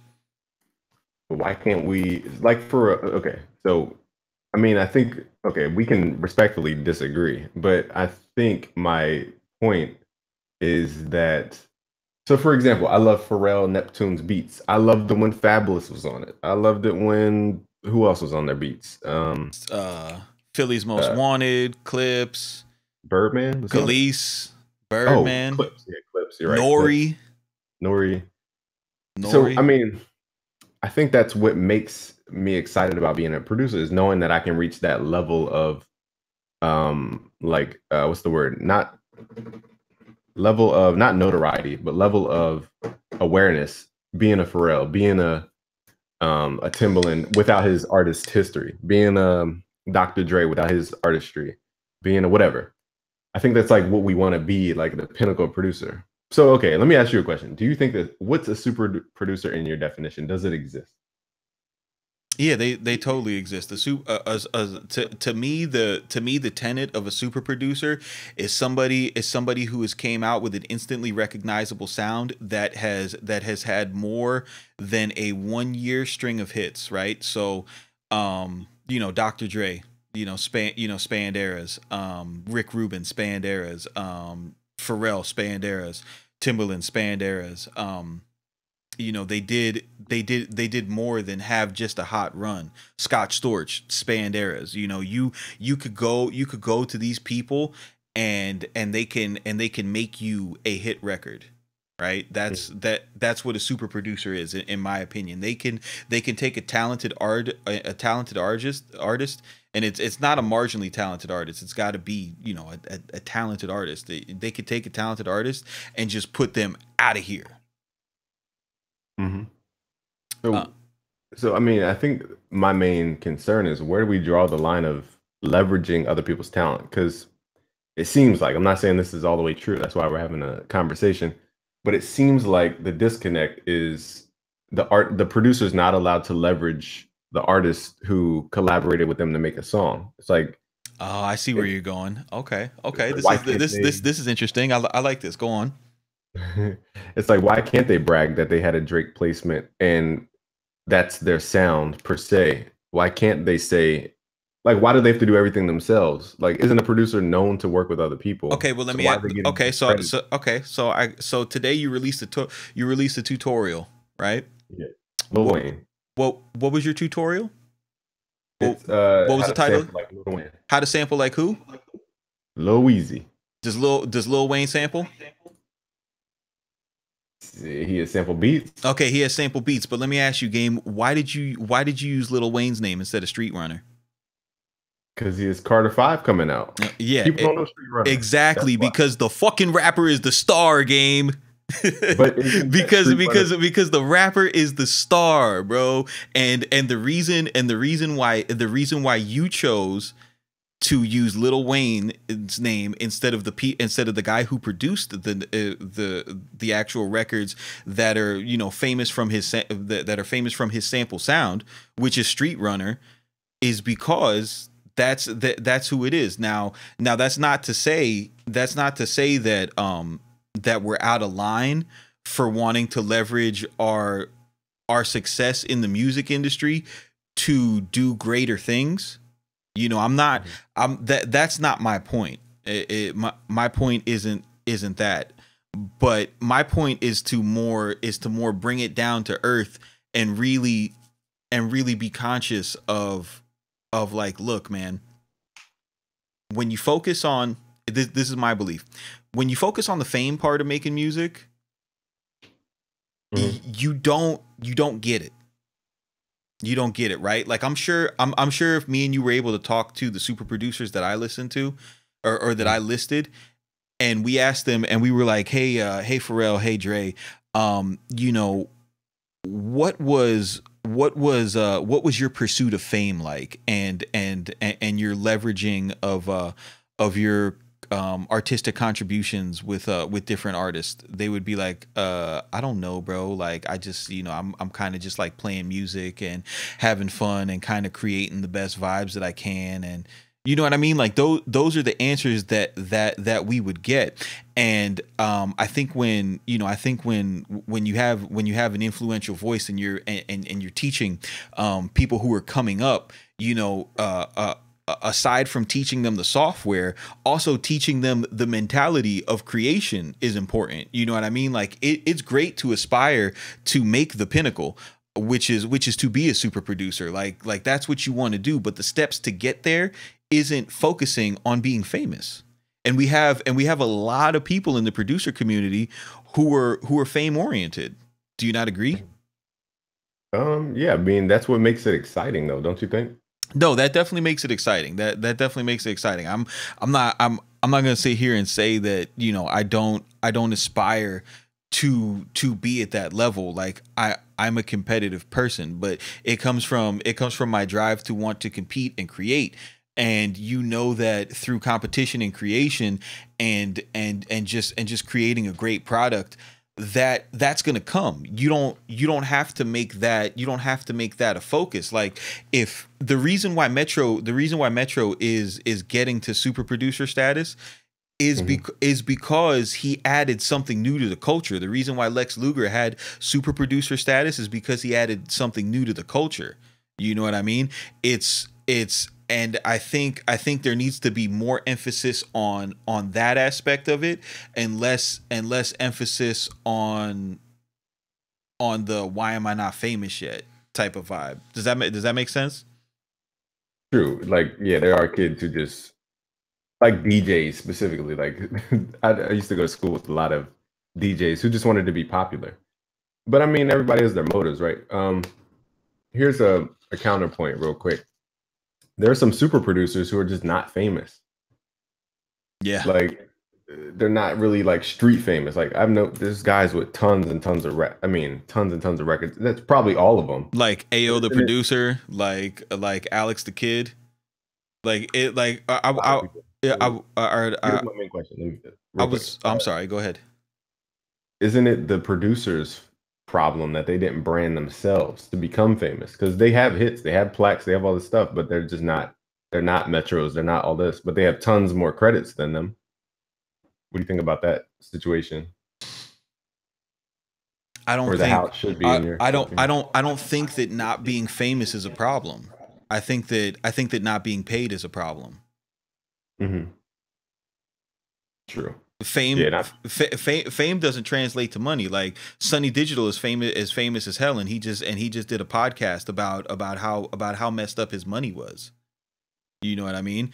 So I guarantee it was from Producer Grind. I guarantee you that Sonny Digital wouldn't mind switching bank accounts with Frank Dukes right now.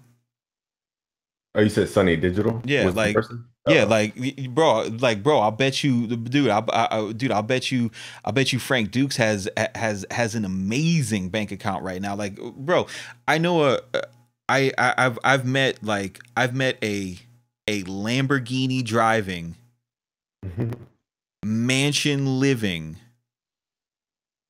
producer.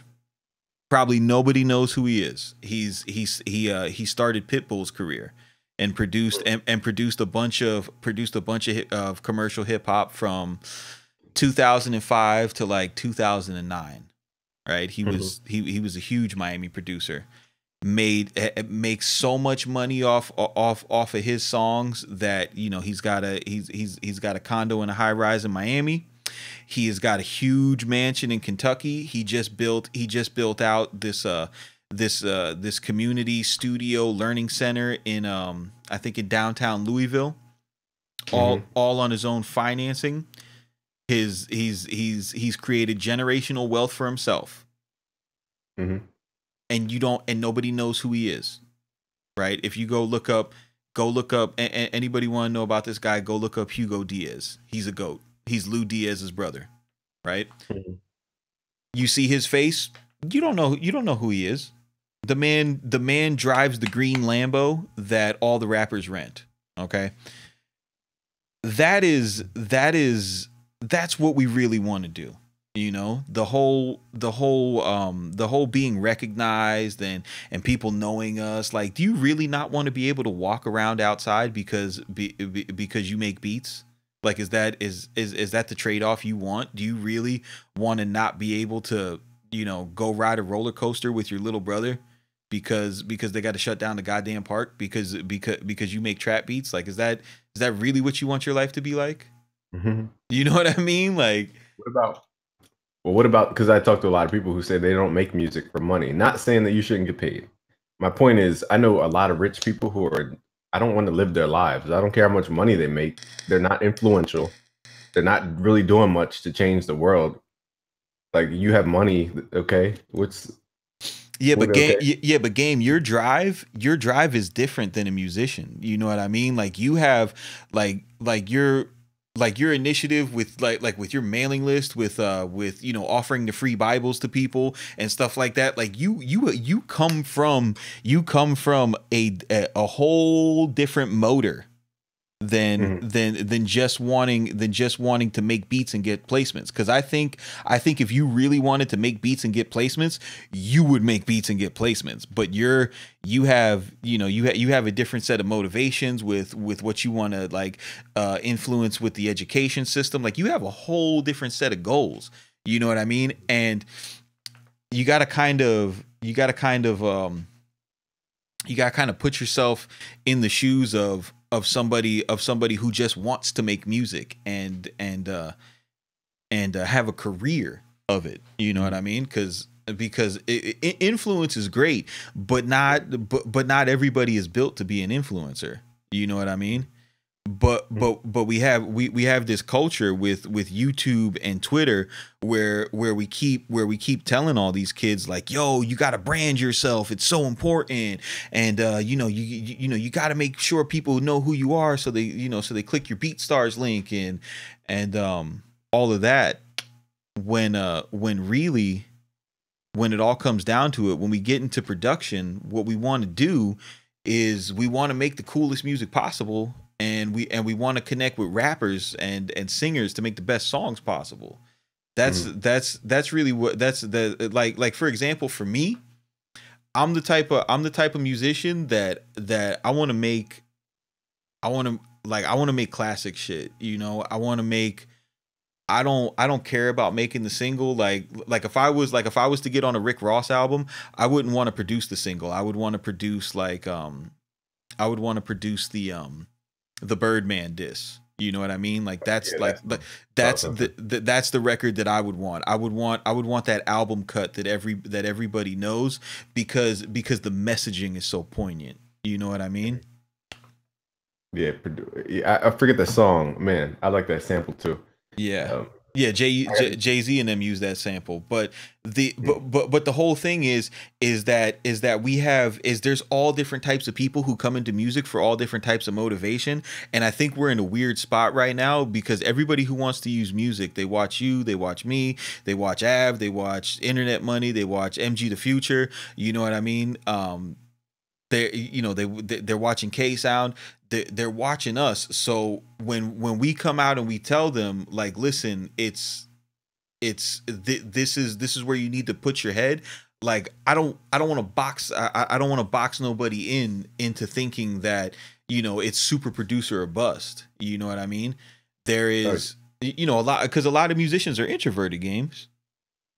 there's levels to it. I got to run to the bathroom real quick if you could hold it down. But if you could speak on the levels between, so people don't give up just because they're not making a million their first year, like that type of stuff. Well, yeah, I mean, dude, I'm super into that. I mean, first of all, when it comes to making music, if you're into creating because you want popularity or notoriety, it's you're gonna have a hard time, because your heart and your focus isn't gonna be into the music. Like you should be making music that you get excited for. Like your excitement shouldn't come from from getting on somebody's album. Like that's a byproduct of your love of creation. It's not the end goal. It's not the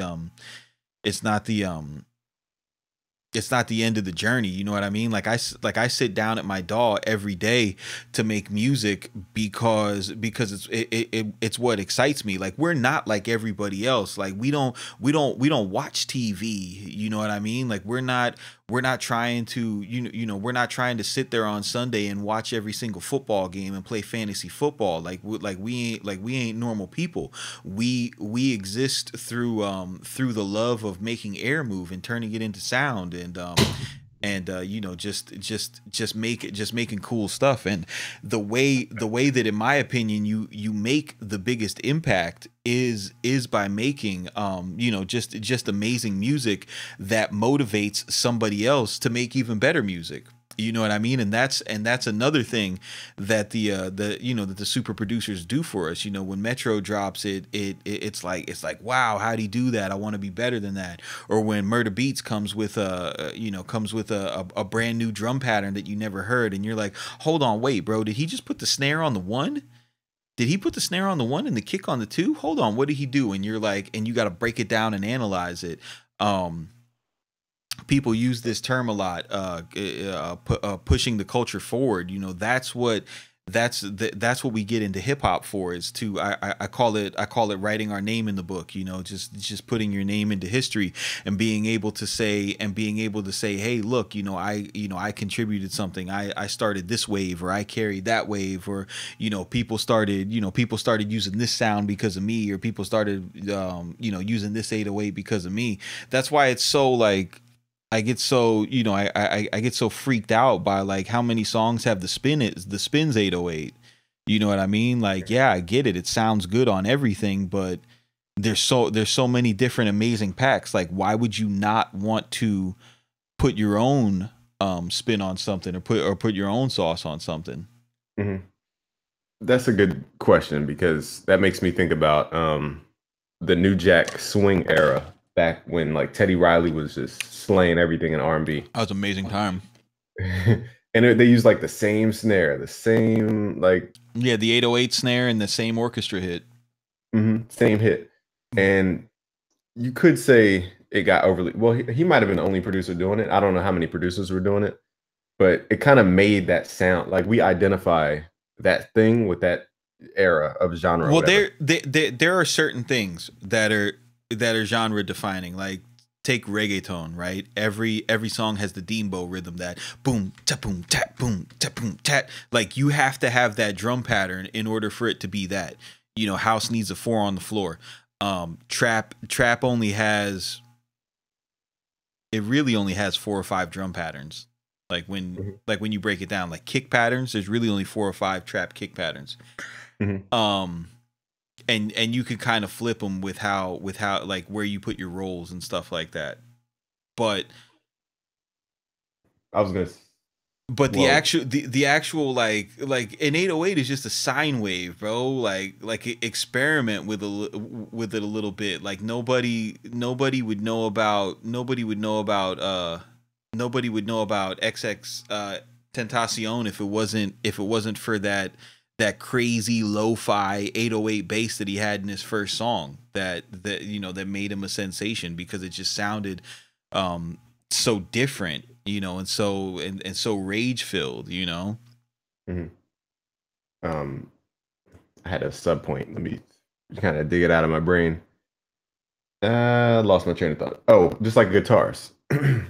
Like, acoustic guitars and acoustic guitars and acoustic guitar. We still use it today. Like, what makes the song different? It's just the way we use the acoustic guitar. It just so happens, in my opinion, I'm saying this is my narrative for the 808, the spins 808. It just so happens that, you know, the spin 808 is the 808 we decided to be the thing. However that happened, whoever made it popular enough. But again, there's different styles of acoustic guitar, I guess you could say, technically, but they sound similar.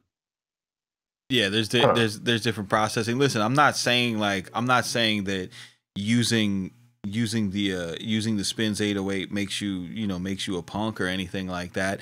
What I'm saying is, if you want to be a super producer, you need to not use the fucking spins 808. Because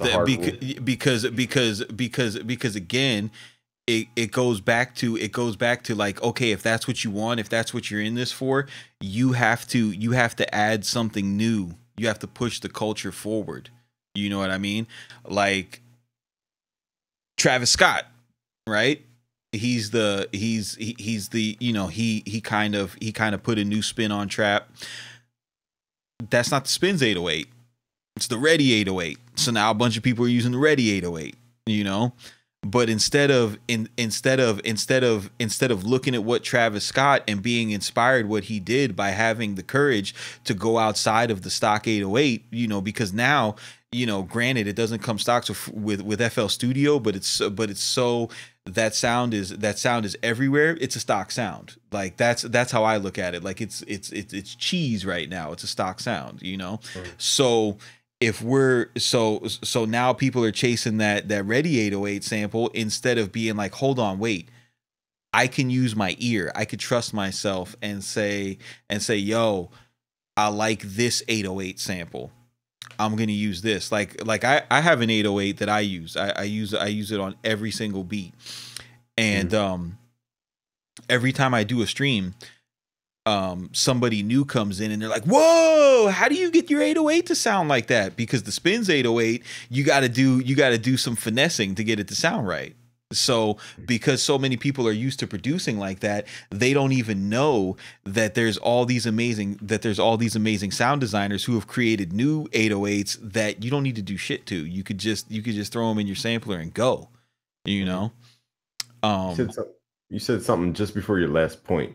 Can you track like one step back? It was before the point about I was talking about Travis Scott and how he used the new 808, and then other people just started using the 808 that he was using, and I was just challenging everybody that instead of following the next big 808, why don't you just use another 808? Because the 808 it makes up such a huge part of the frequency spectrum, and it's such a big deal to the actual mix, that if you can find a sample that isn't popular but that sounds good, rappers are still gonna like it.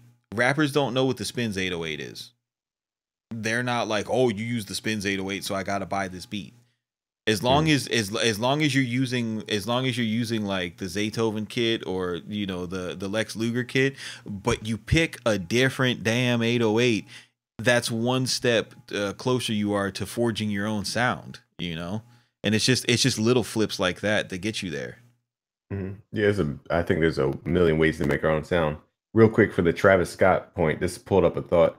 I think he just totally ran with Kanye's like 808s and Heartbreak sound. Oh yeah, or like the Dark Twisted Fantasy? Yeah, Dark Fantasy. Album. Yeah, he's like a cross in between those two albums. I mean, he even sounds like Kanye when he raps, dude.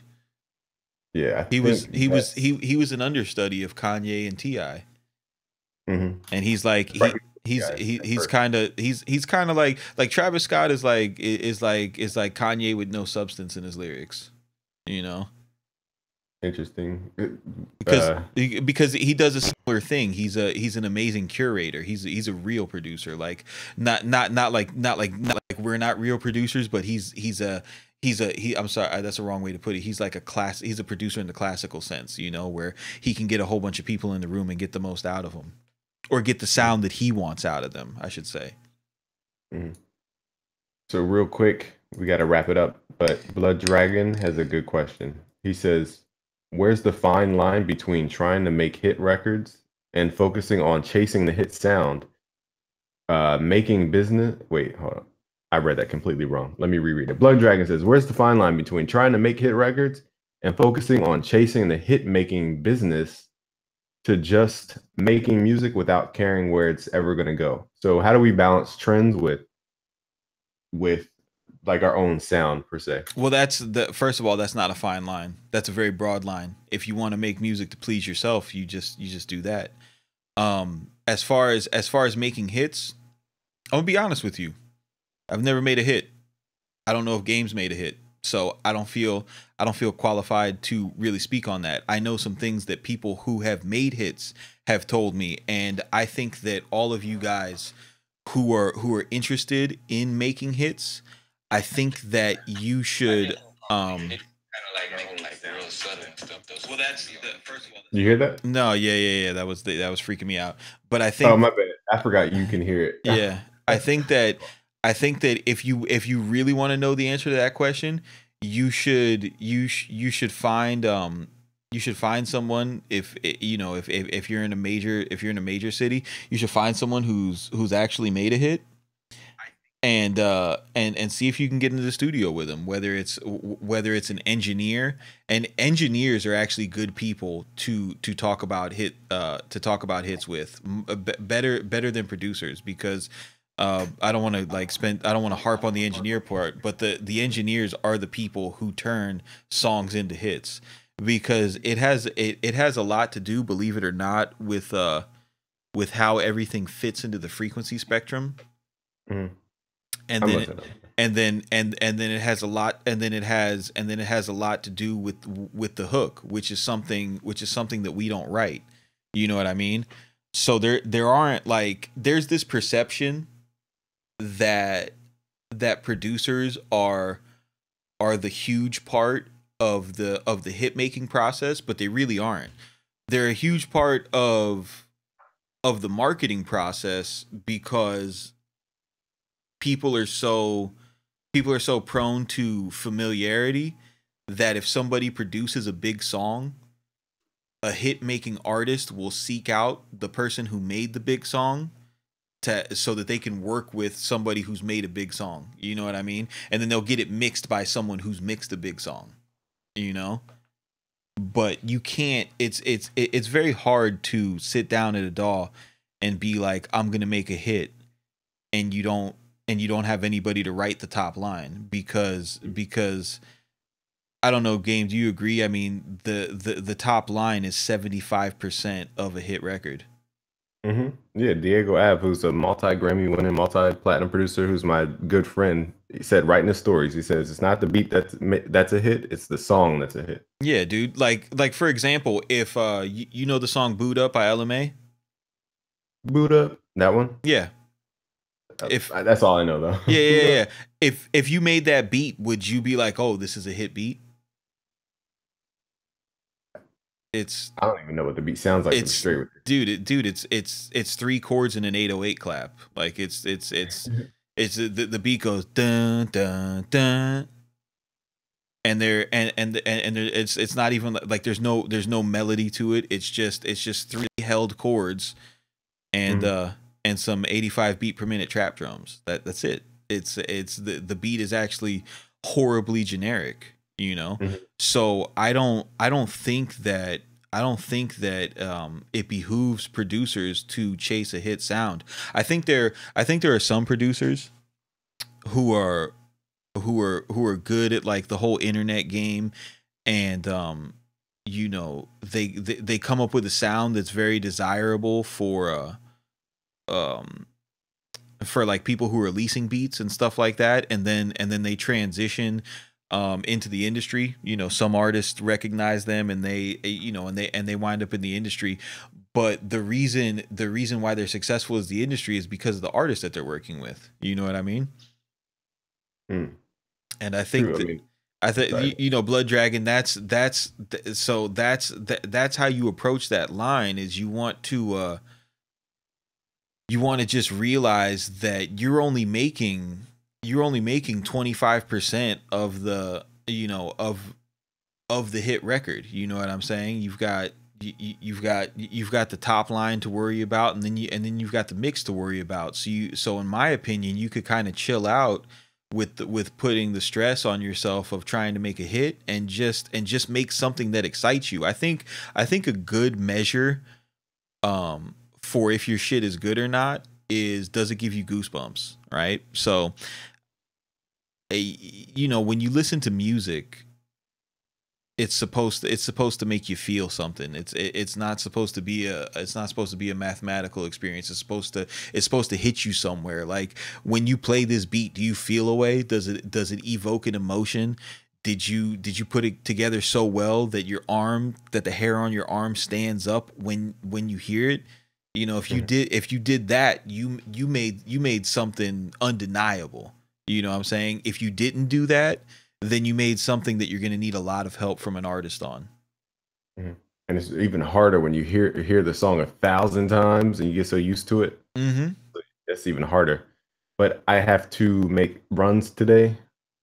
I got to wrap it up on this end at least. Yeah, bro. I want to make some music, bro. It's 8:00 over here. But I appreciate you joining again. Craftmaster on the to your top left, to my right, but your top left is Craftmaster on the semi big screen. Again, we have these chats every Thursday. Okay? It's 5 your time. So every Thursday, 2 p.m. Pacific time. 5 o'clock Eastern time. Eastern time. Last week I had company. I couldn't do the live stream. Isabella, we're going to be making more videos too because y'all thought her other video was hilarious. I'll make more videos. Shout out to Taylor. Gabe had some company. No, I was going to say shout out. Cut me before my shout out to my favorite girl, Taylor, who sent me a clip of Sunny Digital using hits as like a way to accent his beats or whatever. Because we were talking about Sunny Digital earlier. She sent me something on Instagram. I just wanted to shout her out. Love that girl. Love you, girl. Taylor, at producer _ Nicole Nick. So you can go follow her there. We're gonna be doing some cool stuff in the future. Anyway, I gotta wrap this up. Got a lot to do, but I appreciate you again. Do you have any shout outs before you wanted to? Nah, shout out to everybody in the chat, bro. I appreciate you guys, man. Y'all, I've been live streaming beat creation video since Monday, bro, and my chat's been rocking with me all week. I'm like blown away. I figured they'd be tired of my voice by now, bro. So I appreciate y'all boys, man. You guys that are in games chat, man, if y'all ever want to see me cook up, you know, I know it's in another DAW, but I go over a lot of gems as far as like mixing and as far as sound design and just creating melodies and chords using the piano roll, not using instruments. If you guys are interested in seeing some different compositions, stop by Craftmaster Productions on YouTube. You know, subscribe, hit the bell, catch some of my live streams, man. I'd love to see you guys over there, and any questions you have, I'll be happy to answer. The bell makes YouTube so much of a different experience. Yeah, too. You gotta have the bell, man. You gotta ring that bell, bro. You see that little thumbnail on your screen, you're like, oh shoot, you know, whatever. But all right, guys, I got to wrap it up. I appreciate everybody for joining in today. It's Producer Chat. Peace.